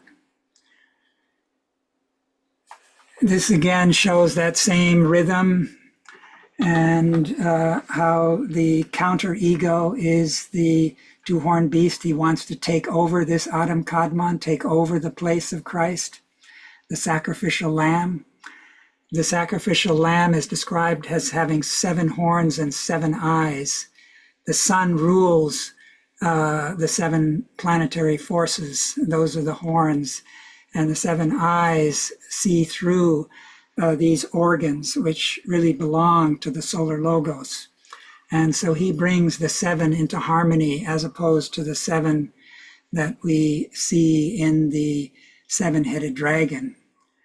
The 7-headed dragon, if we imagine, comes at different times. When the dragon came during the First and Second World War, he brings us back to reviving the old racial identity at a time when we're meant to outgrow it. And this dragon has one body, but the seven heads actually fight against each other. And we saw this during the First and Second World War. Those heads were fighting against each other. And one head is always dominant in this. So we hear of how one head was wounded and it healed. So Germany, which was the place where the sun demon was incarnating in that Germanic racial sort of group soul, that being, that head was wounded in the First World War, but it was healed and then perpetuated the Second World War. So we have to keep an eye on how these things manifest themselves. And Zorad, of course, worked 8666 back in Jundi Shapur. That sun demon impulse carried over into the Arab stream. The Arab stream created a kind of shield of absorbing a great deal of what otherwise would have brought a premature consciousness soul. But this Arab stream absorbed much of that, and it created a throwback to the Father God, a moon religion at a time when the Christ had brought the new sun impulse. So that you can see in Harun al-Rashid, who later incarnates as the inspirer of the Royal Society in England, that even though the West in Europe pushed back the Muslim invasion, you have Francis Bacon, the reincarnated Harun al-Rashid, who then brings the scientific materialism, which gives birth to the first industrial revolution, which in turn gives second industrial revolution. Here again, it's an all-male society. Women weren't allowed. And this impulse from Gundi Shapur came into the Hagia Sophia in 869 and inspired the Catholic Church, which had brought with it the Roman legal approach and brought that into religion and turned it into dogmas and doctrine. And those doctrines then hardened. And at that particular council, the trichotomy of the human being, which was the heritage from the initiates of the past, the true Christian initiates, was denied. And instead, the human being was said to be just twofold. And that the spirit was denied. And this gave the clergy of the church a magnified power because they were supposed to be the representative of the spirit. And here you have in the 9th century this division. That's the time when the Grail happened. Steiner says at the exact same time when this impulse took place at the 8th Ecumenical Council, there was a uniting of the Christ who was brought by the Arthurian knights, who saw Christ as the solar logos, as the sun being that lived in the etheric world. They came from the West. And then there were the Grail Knights, who carried the impulse of Joseph of Arimathea, where the blood that was gathered beneath the cross into that sacred vessel that had also been used at the Last Supper became the Grail secret that was carried out down the ages. So the Grail Knights and the Arthurian Knights united in 869. And it's around that same time you then have the crowning of Parzival as the new Grail King. So there was then a separation of esoteric Christianity, and the East had then the Orthodox Christianity. And in the middle, you had then the Roman Church. This is Pope Nicholas that Steiner talked about. The next impulse was the sun demon working through the torturing of the Knights Templars by Philip le Bel, the King of France, who had kind of, you could say, taken the Roman Pope hostage. He created what's called the Babylonian captivity of the papistry by transferring it to Avignon, France. And these were really seen later as sort of anti-popes, and one of them was used to instigate the suppression of the Templars, which eventually led to them, after being arrested and tortured, to them being burned at the stake, many of them, including the Grand Master Jacques de Molay. And so they had, for the first 9 or so years, spent just the 9 of them or so at the Temple Mount and the Al-As Mosque, which is now next to the Great Dome of the Rock, which was originally where Solomon's temple was located. So here you have then the burning of these representatives of esoteric Christianity. They're thrown into the spiritual world with powerful spiritual forces. Rudolf Steiner indicated that it was these disembodied Templars that helped to inspire Goethe's fairy tale, which was an extract of this great culmination of the Michael school that began in the 14th to the 16th century and then culminated in a ritual cultist kind of event. And that was a preparation for anthroposophy, and that Goethe received a kind of extract of that mediated by these high and lofty Templars that resulted in this fairy tale that Rudolf Steiner was given at the age of 21, and would later say that this is the germinal seed capsule out of which anthroposophy was born. He gave his first esoteric lecture, I believe it was in 1900, in front of a theosophical group, and that led to him being elected the leader of the Theosophical Society in Germany in 1902. So here again, we have the threshold that we've all been going through since the 1840s, when the sixth trumpet began to sound. And leading up to this, there's what Steiner called in the working of the angels in the human astral body, that there are 3 qualities that human beings have to develop in order to partake in the second coming of the Christ in the etheric. They are like the messengers, the Holy Spirit, that overlight human beings. And these will help to prepare the sixth age. And they're also reflected in the 3 occultisms.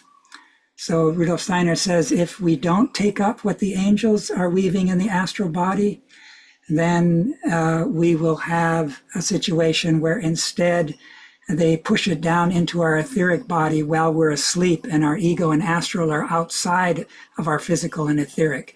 And then it will be turned into its opposite, into a negative. And that gives birth to 3 negative versions of eugenic, hygienic, and mechanical occultism. And we can sort of start to look at our time to see where we can see these being manifested. But the ideal is to create a positive form of eugenic occultism, which is the gift of the East. These are called the cloud people in this imagination. They are the thinking people. And then in the Middle Europe, you have the rainbow people, the feeling people, that give birth to eugenic or hygienic occultism, the healing occultism, that Steiner worked with Ita Wegman on developing that.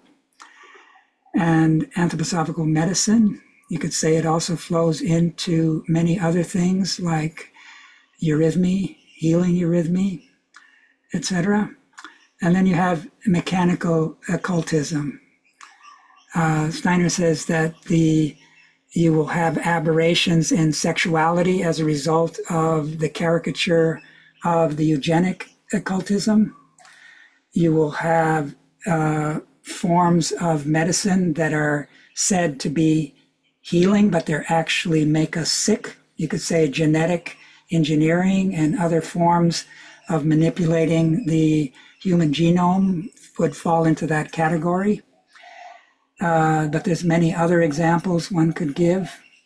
And then mechanical occultism will lead to where human beings, and especially the Anglo-American people, will have this gift to develop these, and the American continent is most propitious for that. And this has to do with the death forces of the double in our organism will grow stronger and stronger, and eventually we'll be able to set machines in motion with those forces of the double by learning how to regulate them. But Steiner gave an example of a positive form of this with the figure in his mystery play of Strader. Strader has a special relationship to this woman that he marries, who has an experience of the Christ. So with the help of this experience of the Christ, this danger of mechanical occultism can be overturned and instead give birth to a form of connection to the world of machines that can be beneficent and take over much of the labor and free human beings for other kinds of work. So this, again, is the big sweep, and the danger is the eighth sphere that the adversarial forces are seeking to draw us into. And we need to build the New Jerusalem, the Golden City. We need to co-create it together with the Christ forces. But the adversarial forces, out of this imagination that modern science give, we have transhumanism. That's an effort that Ahriman hopes will lead to him being able to maintain a connection to human thinking beyond death. They especially attack the thinking, the head, everything that has to do with thinking, to turn it into these electromagnetic forces, and this post-humanism, physical immortality, takes on a kind of pseudo-religious dimension. And so I mentioned earlier, Ahriman's greatest frustration is the doppelganger has to leave. Steiner called libraries the citadel of Ahriman because they retain human intelligence. But the Google is sort of a repository of the thinking of humanity that's growing ever more all-encompassing. And AI is growing by leaps and bounds. ChatGPT 4 will soon give way to ChatGPT 5. You can speak to it. It'll be more and more embodied in a bio type of humanoid robot. These robots are being developed at a tremendous pace in China. Elon Musk is one of the people who's developing one of these robotics, and he expects to have them on the market by 2026. They're starting in 2025 to already use them in their own factories, Tesla factories, etc. And he, of course, also has Neuralink. They have their second person now who has that implanted with the blessing of the FDA. And they're able to control computers, play video games, all this kind of stuff. And here on the right, you have a chart of the growth of SpaceX Starlink, which is satellites. They expect to have 42,000 of them down the road. Here shows some of the different companies that are planning these, including Jeff Bezos. These people were brought up on Star Wars and Star Trek and all of this, they have that Ahrimanic imagination from an early childhood. Here's a distribution of servers. These are often called the cloud, but it's not the cloud. It's really these huge warehouses filled with servers. And those servers, there's a tremendous purchasing right now of the NVIDIA chips, which are the main ones that are being used for these latest AI developments. And it takes a tremendous amount of electricity. So there's supposed to be a doubling of these in the not too distant future. So Steiner at one point said that where we have these electric factories, it's like a hole in the cosmos.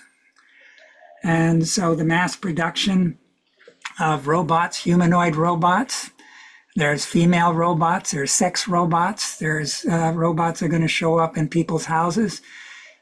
China's just putting one on the market that'll be $16,000, which is fairly cheap. So they are setting up competition. And here's kind of, again, the golden triangle that Hiram received at the center of the earth from his forefathers. It's the gift that Christ gave. It was prophetically there then already. And so the Christ gave us the possibility of the future Jupiter, future Venus, future Vulcan, spirit self, life spirit, spirit man.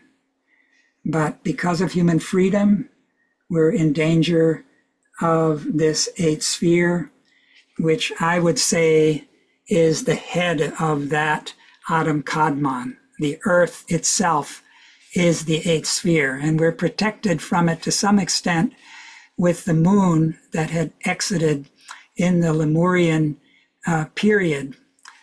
And that was the same thing that the Earth holding the moon in its orbit is the macrocosmic counterpart to our consciousness in relation to our sexuality that has been planted into the unconscious. But that protection that kept us from succumbing to the Luciferic tendency away from the earth, the human generative capacity, the racial blood relationship, the group soul kept us on the earth. Yahweh implanted that. But Steiner indicated that that protection would only last until the time of the Christ, when the true ego was implanted. And so now we need to take the Christ in to protect ourselves from the allure of the eighth sphere. The moon will reunite with the earth in the seventh millennium, which is the period where we lead over from the war of all against all to this age of the seals. That's the end of our Earth epoch. And after that, we have the division of humanity into the ugly and the beautiful. But that's also where women become barren before that already. The Slavic Russian people want to keep that in its right timing. But the seventh epoch, when the American will come to the fore, they will try to keep propagation going on the physical plane. And that's another theme to go into deeper next time. So thank you very much. Thank you for your patience.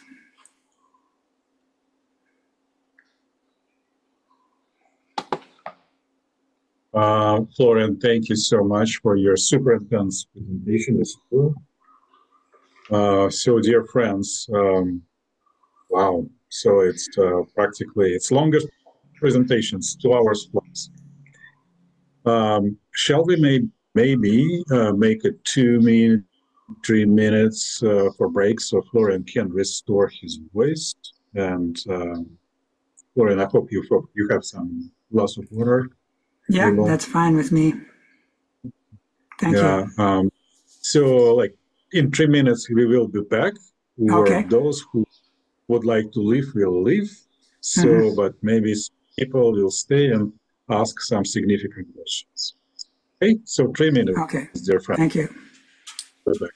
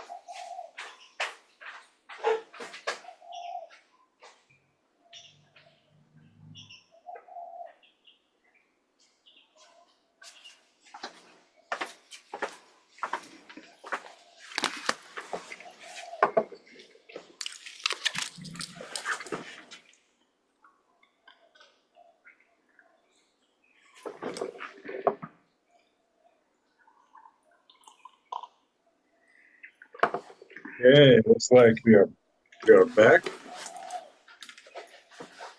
Oh, plenty of people. So, dear friends, do you know how to raise your electronic hand? Speaking about, so it's if you put your arrow on reactions, which is in the bottom of your screen, and there is button raise hand. So, we'll be first. Florian, are you ready? Yes. Okay. Who is first?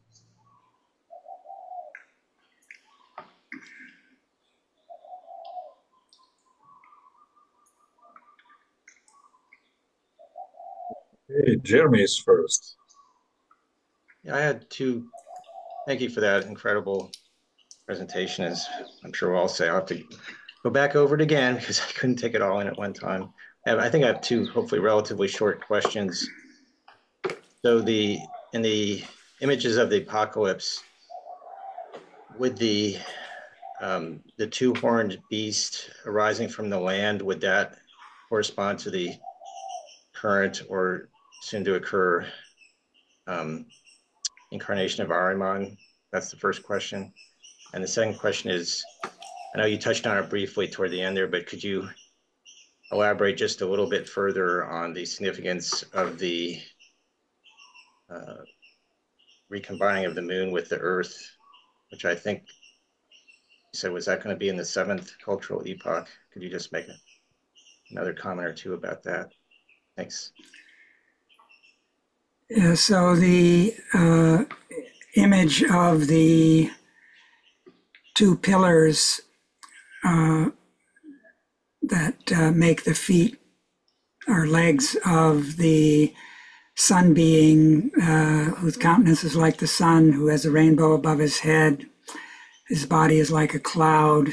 He has a book open that John is encouraged to read, and it tastes like honey in his mouth, but bitter in his belly. We hear seven thunders utter their voices, and John is about to write, but told not to.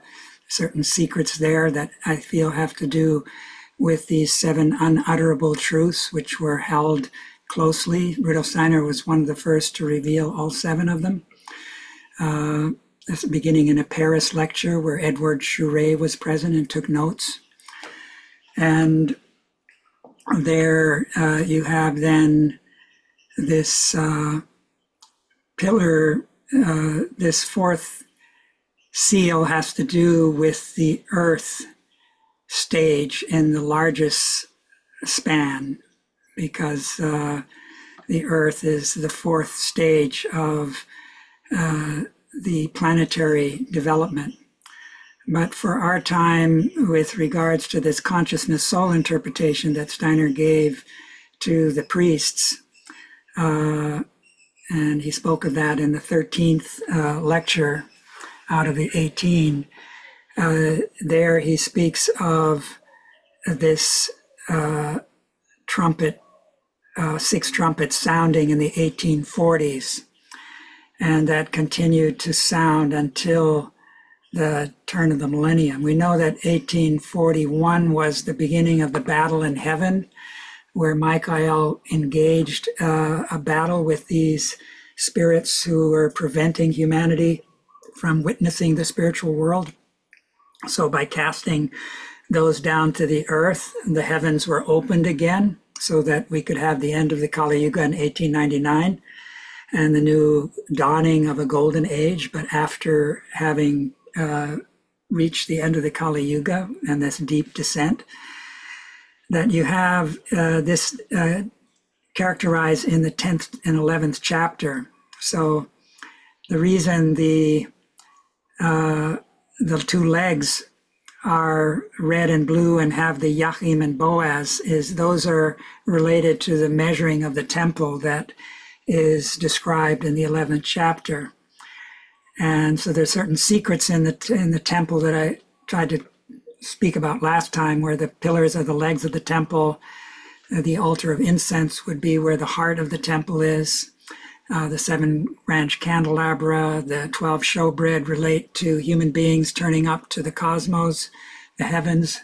But the Holy of Holies, which only the priest entered through that fourfold veil representing earth, air, water, fire, was torn open at the mystery of Golgotha, and human beings began to be able to see into these mysteries. It became a public event for humanity, what was kept secret. And I think that the dragon that rises out of the water, that's in the 13th chapter, after the woman has appeared in the 12th chapter, you have those 2 beasts appearing. So they're not there yet.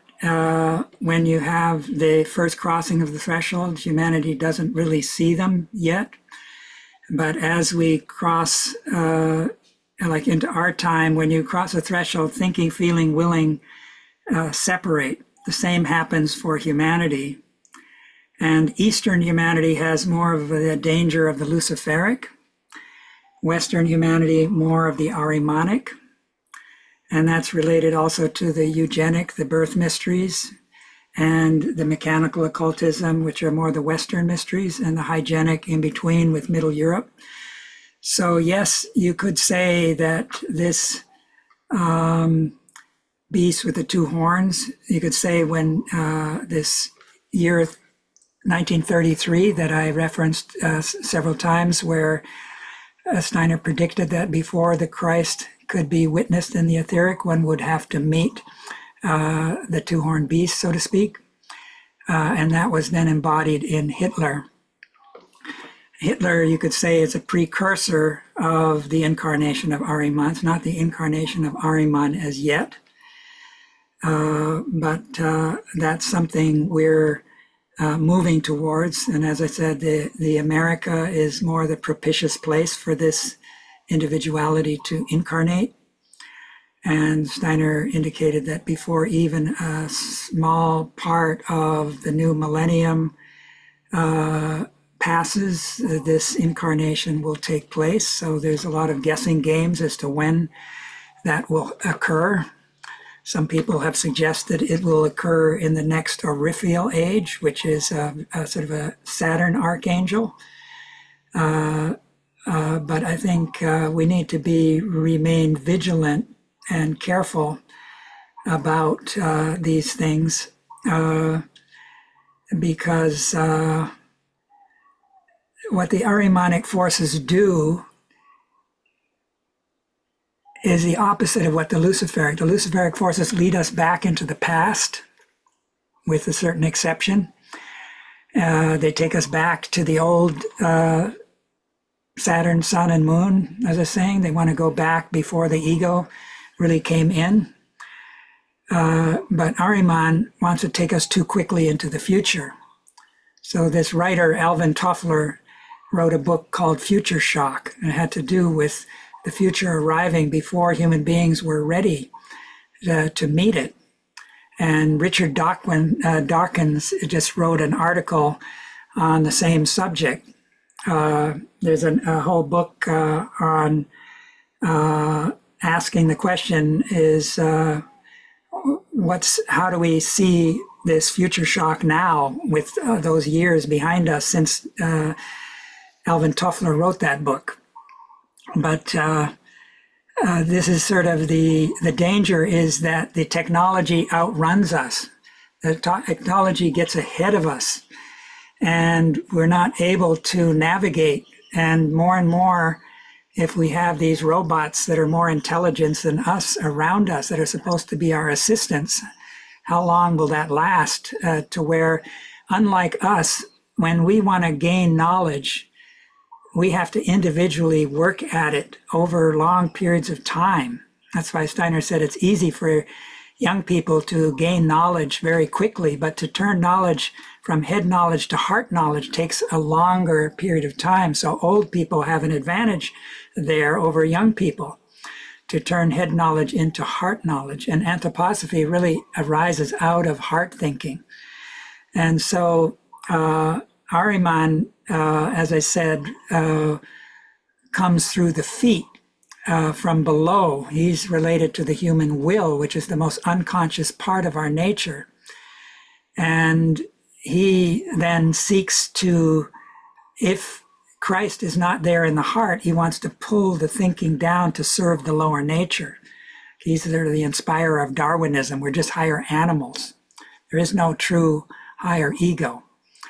And so all of this transhumanism, posthumanism, these imaginations, those are all sort of suggesting that Ahriman is approaching. And I feel like this alliance recently between Elon Musk, who I kind of showed turning to the dark side in that slide. He has a tremendous relationship to technology, but he has, some would say he's sort of a white nationalist of sorts, might not want to admit it. And there's an alliance now between Donald Trump and Elon Musk. So without going, deep into politics, there's a left and the right both have their extremes. Obviously, the Soviet Union succumbed to Bolshevism, which is a left. China to Bolshevism, both of those have dictatorial regimes at the moment. But you see the rise of the right-wingers as well in Europe. And in America, there's gaining ground. January 6th uprising at the Capitol was sort of radical right-wingers, even though they wanted to limit on the left. So yes, I would say that beast on the right, not only you have an incarnation of Ahriman, but into Ahriman incorporates this Zorat being, just like the Christ incarnated into the Jesus being. So the Ahrimanic incarnation will be more complex. But Steiner says by the turn of this century, there will be more and more people who will be incarnated in this fashion of being sort of possessed by Zorat. Steiner spoke of how Nietzsche was sort of, in his later life, possessed by Ahriman, and that Ahriman would more and more appear as an author. So I feel that certain forms of autism, like you notice with certain forms of autism where these people can't look you in the eye, they lack emotional connection with others, that they have often very strong will in connection with a particular sphere. Elon Musk said he was diagnosed as autistic, but it's almost like a compulsive relationship. But some of this can be seen as an incorporation of this Ahrimanic double moving from the background to the foreground. Silicon Valley has a huge amount of people who are on that spectrum. These are people who are on that spectrum who are functional. And so Ahriman, of course, in Steiner's depiction, lacks the forehead, lacks the heart. So this lack of connection to other people, not being able to look them in the eye, not having social skills, and lacking that forehead means that there's often a lack of control because that's the frontal lobe where the executive function is centered. So, yes, that two-horned beast that rises out of the dry land can both relate to Ahriman, his incarnation, but the timing is a question. And your other question, maybe you could just repeat it one more time so I'm kind of fresh with that. Well, if you would just offer a few remarks about the significance of the recombining of the Earth with the Moon with the Earth, which I think you were saying was it around the 7th cultural epoch time or in there? Yeah, so the So to the eighth millennium, which is this 7000s, that's the period that involves this transition from the seventh age, cultural age, to the seventh epoch. That's where then you have this division of humanity into the good and evil race, and where we will bear in our features our inner moral qualities, whether they're good or bad. And that then human beings will incarnate into one or the other of these two groups. And prior to that, you will have then the cessation of propagation in the old form of the two sexes. Rudolf Steiner says that the future androgyny, the male principle, will be in the foreground, and that the change in the voice in the male around the time of puberty is an expression of that connection between the two. So over time in the future, the earth will will spiritualize, so that just like it's become denser and denser since the end of the Kali Yuga, there's a loosening. And the more human beings embrace the spiritual, the more they redeem Lucifer, which is the gift of the Holy Spirit, involves redeeming Lucifer. And that creates enthusiasm for knowledge. Lucifer is related to that fire that rises above the heads of the disciples in the upper room, which is a prefiguration of the age of the Holy Spirit, which we're in now. And Michael leads that age of the Holy Spirit on behalf of Christ. He's the countenance of the Christ being. So you have this reconnection with the moon. Obviously, it's not going to be the physical dense moon that we see now, that there's an astralization that would occur between now and then. And human beings will need to learn to live in the etheric as their lowest member. So that's kind of a process when the physical bodies will reach a point where they can't support us anymore. That's like the first death. And there's then the ascent into the etheric, which is a kind of second death for those who can't manage that transition, where Manas is embodied in the angels. There's a lowest member, the etheric, and we have to develop an etheric that is really the gift of the Nathan Jesus being. The Nathan Jesus being is our higher self. So just as we hear about the bodies of the Christ being multiplied and given as gifts, in terms of spiritual economy, a future gift that we each are called to take in is replicas of the Nathan Jesus being. And this being never participated in the fall of humanity. This being still never participated in the division of the sexes. This being, who's called the sister soul of Adam, is really the grail vessel. And I believe the new technology, the moral technology Steiner speaks of, is related to reintegrating this being, because when the fall of humanity happened, because there was a danger of the Luciferic influence also penetrating the etheric, that the higher ethers, which were the life ether and the chemical ether, were withdrawn. And this is really the Nathan Jesus being who retains those higher ethers. And we need those higher ethers to build this future body that we are going to be needing. So just as Steiner indicated that the mystery of Golgotha is the fourth intervention of the Christ in human evolution, that there were three previous ones, and each time the Nathan Jesus being was the vessel.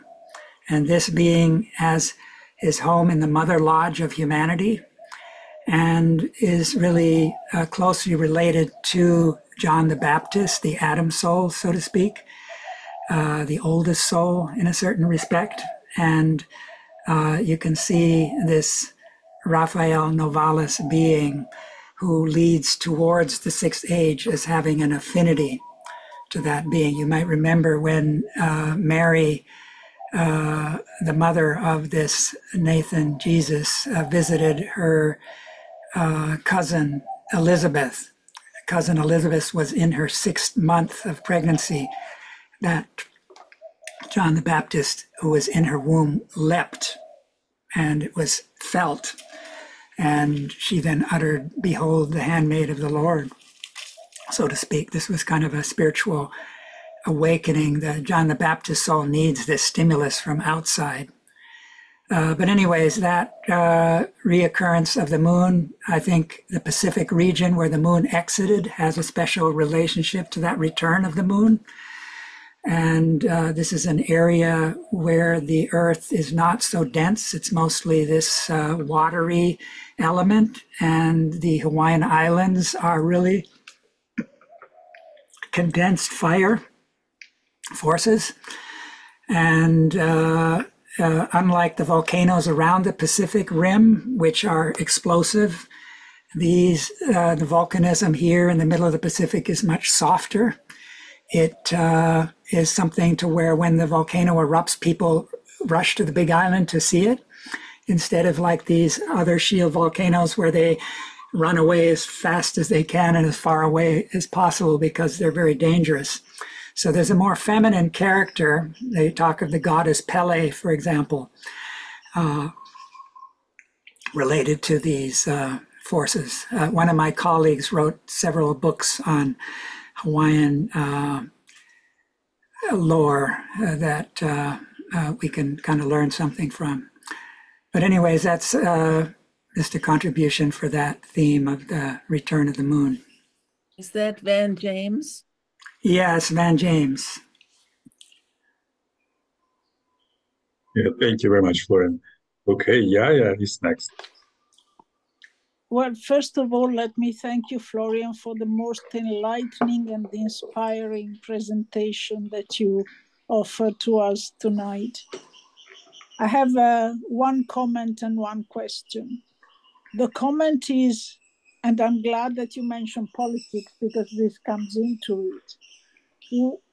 Because the present age is not a recapitulation of any previous age, it means that now we have the opportunity to create the future to put it in a very simplistic way. Also, because it's not a recapitulation, we are witnessing the beginning of what is going to be at the end of time, the battle of all against all. There is already a split, a very clear split in humanity.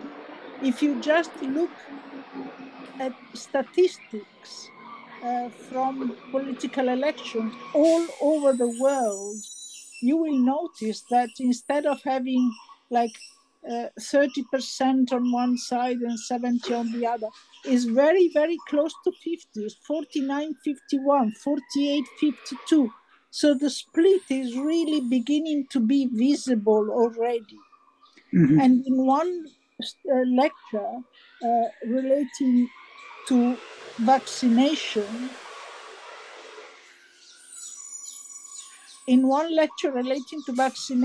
Steiner suggests that the only way to counterbalance all the negativity is to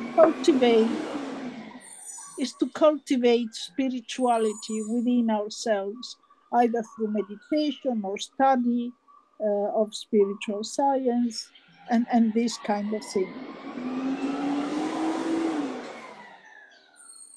The question is about the sexual aberration, and it might be of very little interest to most of you, but what exactly is it meant by aberration because we are witnessing again in very recent times almost the demonization of everything that is considered not normal sexually.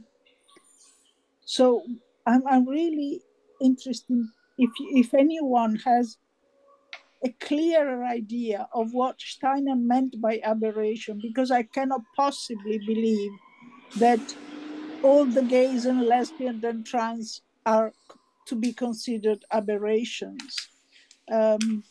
It's just something that is normal for whoever happened to be that way. Does anyone have an answer to this question? I understood that as people who are pedophiles and sort of deviant,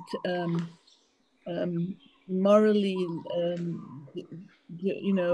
low activities. I didn't understand it as, because he says we're going to be androgynous again.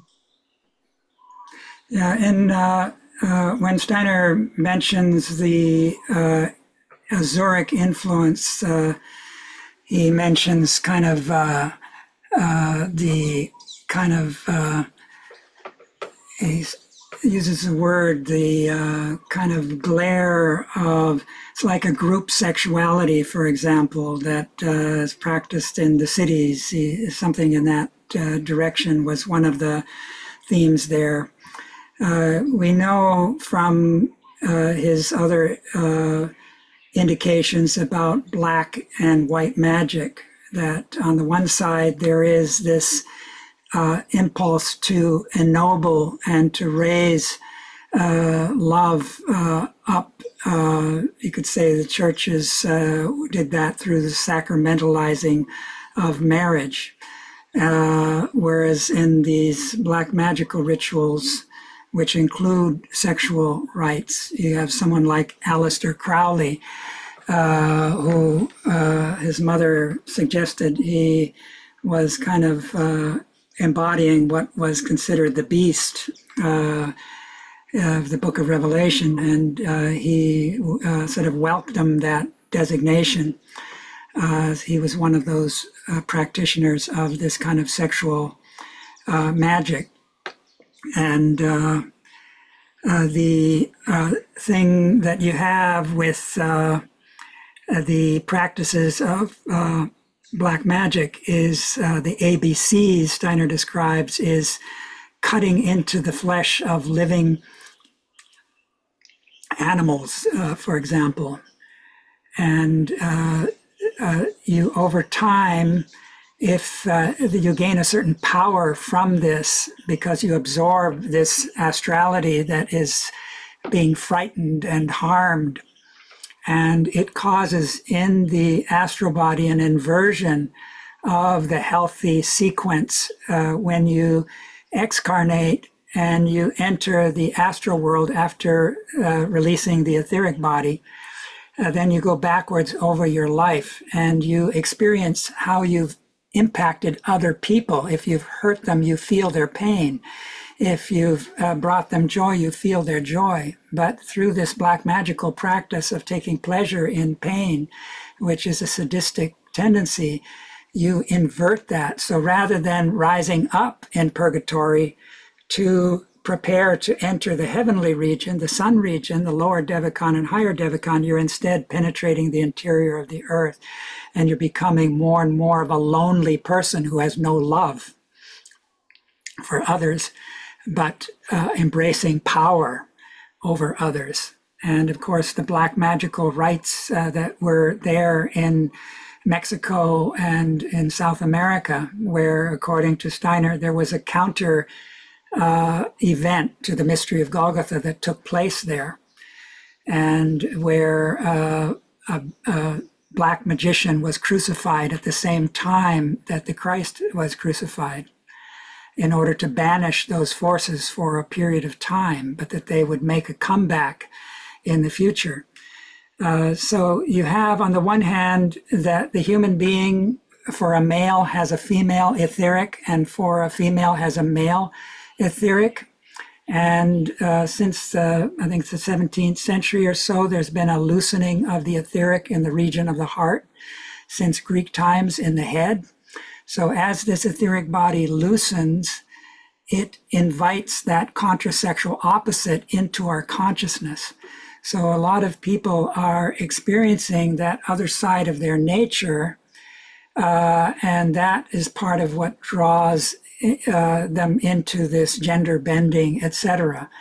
Now, partly what's going on is on the left, which its agenda is DEIJ at this point, and then LGBTQ plus, and they kind of put them together, but these are forms of neo-Marxist political agenda. Marx was a Darwinist. Engels, a friend of his, was one of the first to get the manuscripts from Darwin. And Darwin, of course, just said we're just higher animals.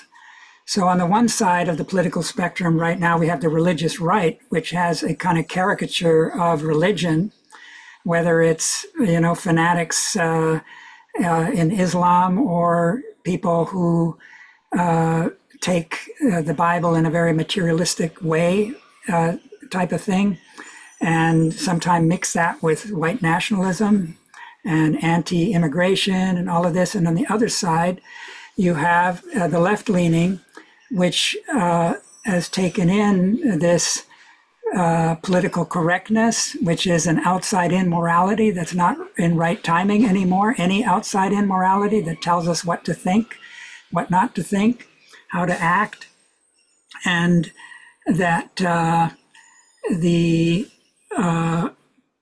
this neo-Darwinism is mixed together with postmodern philosophy. Postmodern philosophy, when it looks at race, de-emphasizes the biological dimension of race and gives the impression that it's all just socially conditioned.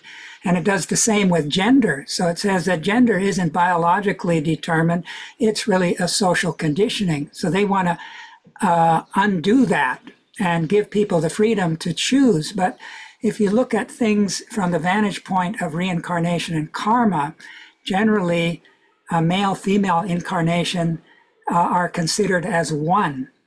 And at least usually two such incarnations, one male, one female, take place within each cultural age, which is 2,160 years, so that the ideal is this balancing of male and female to prepare us for this future mission and task.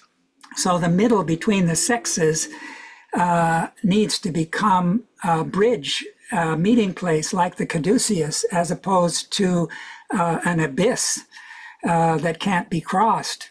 And so gay, lesbian are on both sides of that sexual divide, but there isn't generally the bridge between the sexes. And wholeness was divided when the sexes divided in the Lemurian period. Our future androgyny means we have to, within each of us, bring the two genders together to where we have an inner marriage between the head, where the masculine is more in the foreground, and the heart, where the feminine is more in the foreground. Goethe embodied that and celebrated it when he said the eternal feminine draws us upward. So that as a man, he saw this higher feminine as his ideal. So I think we each have to navigate these things in our own way, whether it's the political divide. I agree. Steiner indicated that in America, there would be a greater difference between male and female, that this would become ever more extreme. The danger of our time now is the opposite of the paradisical myth. He says back then it was a woman seduced by Lucifer passing the apple on to Adam. Now it's the Ahrimanic seducing the male and passing that influence on to the female. And the West taking in the Ahrimanic and through colonialism, impressing it on the East, which has a different kind of heritage. So the West is dominating history at this point. And a part of the Western brotherhoods don't want what should happen in the Slavic, Russian, realm to emerge because it would undermine their long-term goal of remaining the great superpower. So you have secret societies that know about these three mysteries, and like in the Lord of the Rings, the Dark Lord wants to have all the rings and control all of them. So Ahriman is after power, and so he says that in the past, the sequence of incarnation, the feminine was more important, but in the future, the female incarnations will become more important as we're approaching a Sophian age, where those feminine mysteries that have been in the background will need to come into the foreground. And the next phase of human evolution is to embrace spirit self, which is a purified astral body, which prepares us to become united with the world soul. This is the feminine principle in the universe. This is the bride of Christ. This is the New Jerusalem that comes down from heaven, that has to do with the levity forces. In a feminine incarnation, one has a connection to the upper boundary of nature, which begins with levity, begins with the etheric. The male tends to overshoot the incarnation and penetrate the mineral kingdom, and the forces of gravity tend to capture the male. And we know that behind the forces of gravity are the center of the earth, where electricity, magnetism, they're all related to each other. These are death forces. So the male is associated with the death mysteries, the female with the life mysteries. Life mysteries were in the foreground in the first half of evolution, the male death mysteries in the second. But obviously, Rudolf Steiner brought the men and the women together in the Freemasonic Lodge, and he raised women to a very high stature in his first council, where Marie Steiner and Ita Wegman were selected to participate. But all these women were pushed out later on. So anthroposophy itself needs to be seen in its own biography and read in the light of these mysteries, so to speak. But anyways, there's much more to this that I'll talk about maybe next time. Yeah. In my own personal experience, I think that a bridge is beginning to be built internally. At least, I mean, I've been married to a woman for 35 years, and I know how to recognize the two aspects of my being and reconcile them in such a positive way that I think it's a positive move towards the far distant future. That's how I experience my personal homosexuality. Mm-hmm. Well, I think the important thing is that people are left free. We can't have this regression to a religion that condemns people and looks down at them self-righteously.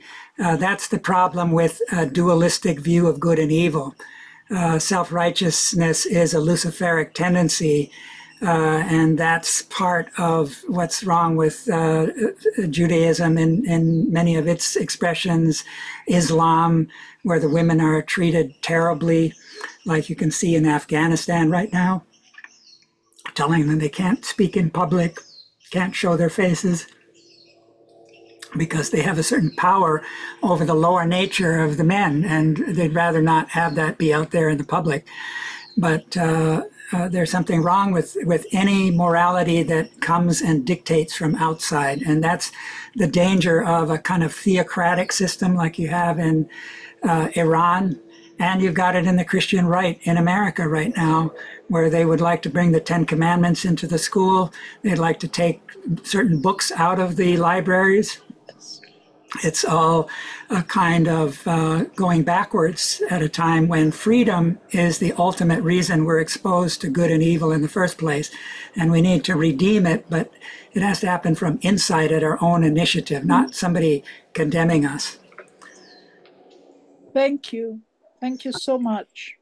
Thank you very much. So there is a question from Richard, and I believe let's make it last question because we're working very close to 3. Okay, now one couple of brief comments. Okay, the difference between men and women. Okay, a man marries a woman, he thinks she won't change. She will. A woman marries a man and thinks he will change. He won't. Okay? So that's just a little comment. But now I have a question about vaccinations. Okay, and vaccinations in relation to autism. I don't know if you can answer it because this early vaccination and things like that is not a good thing. And I just speak to my son who was into an anthroposophist. He doesn't go to a church or anything. He happens to have seen Jesus when he was a child. I was there, and I just tell him to just hold off on the vaccinations for as long as you can, because he lives in California and there are very strict requirements. Mm-hmm. Yeah, I think, again, this is an area where we need to think for ourselves and look at all of the evidence that's available. Obviously,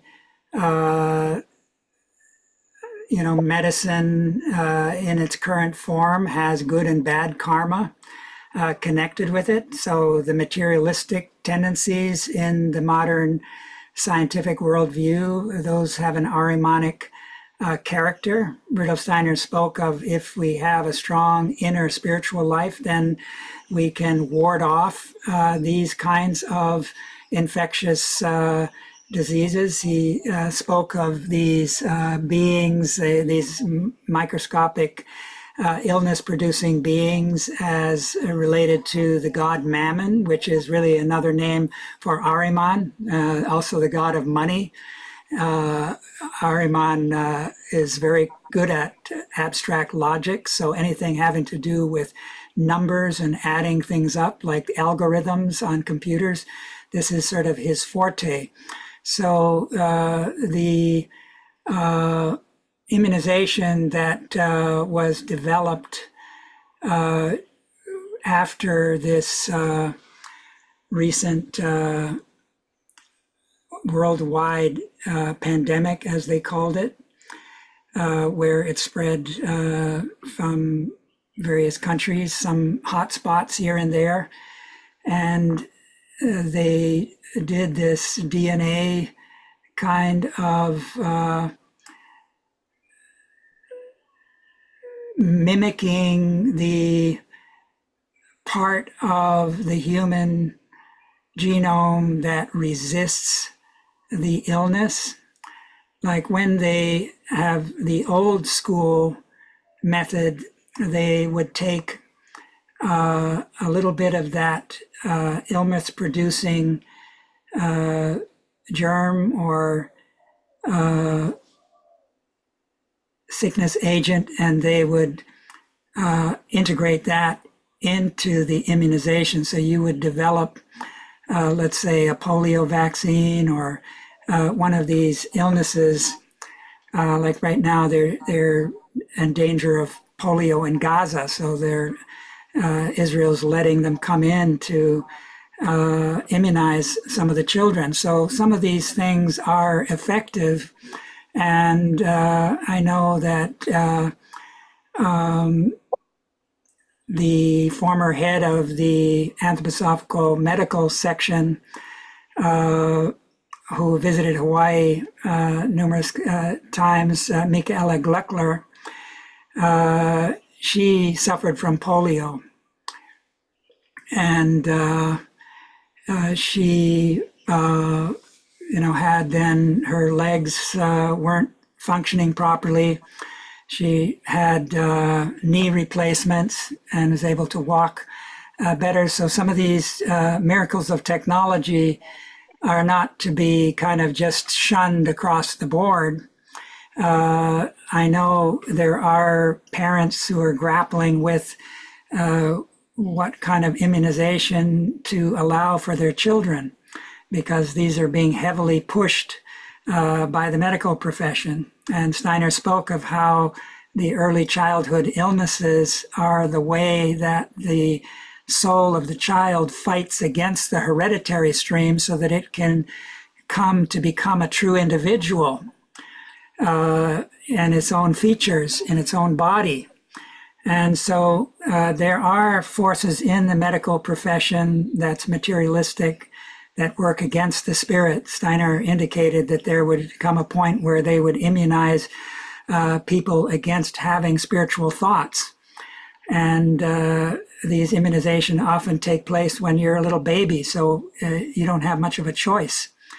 So it's important that people penetrate these things and discern whether it's right for them. I know a lot of old people in old age home were the ones that were getting the worst of this most recent contagious illness that spread across the globe. Whereas back in Steiner's time, after the First World War, they had a major outbreak in Spain and all across Europe, but it attacked mainly young, healthy people. So I think our time, we need to discern these things, and I would agree that I would avoid jumping at just getting all the immunizations, whether it's for the flu that are coming in the fall or COVID and the latest variant of COVID. And I think on the political scene, left and right, there's now a sense that that was overdone the last time around. And so in certain places, like in one part of New York, they have a law that you can't wear a mask. People are being arrested for wearing masks. So these are kind of crazy reactions that you get. And China closed down so heavily that it hurt their whole economy. And so these are left and right political buzz themes that one has to rise above politics to discern. But I think it's, each one of us has to gather what information we can and try to make the best decision, both for ourselves and our children. Thank you. All right. So, dear friends, okay, we close to 3 hours of our work, and I think it's good time to conclude Thank you so our much. meeting. So please feel free and mute your machines and say words of thank you to Florian. And Thank you, Florian. Looking forward to the next time. Thank you, Dick. Thank you. So Thank you. much. Thank you, everybody. Thank you. Wonderful. And thank you, Andre, for hosting this. Thank you, Yeah. Andre. Yeah, for coming. Thank you. Blessings on everybody. Aloha from Hawaii. Aloha, Florian. And you ever come to visit Hawaii, you can look me up over here. It's not a bad place to come in the winter, especially. Thank you, Florian. My whole family is there. Okay. Okay. Bye-bye, Take guys. care. Bye-bye. Bye.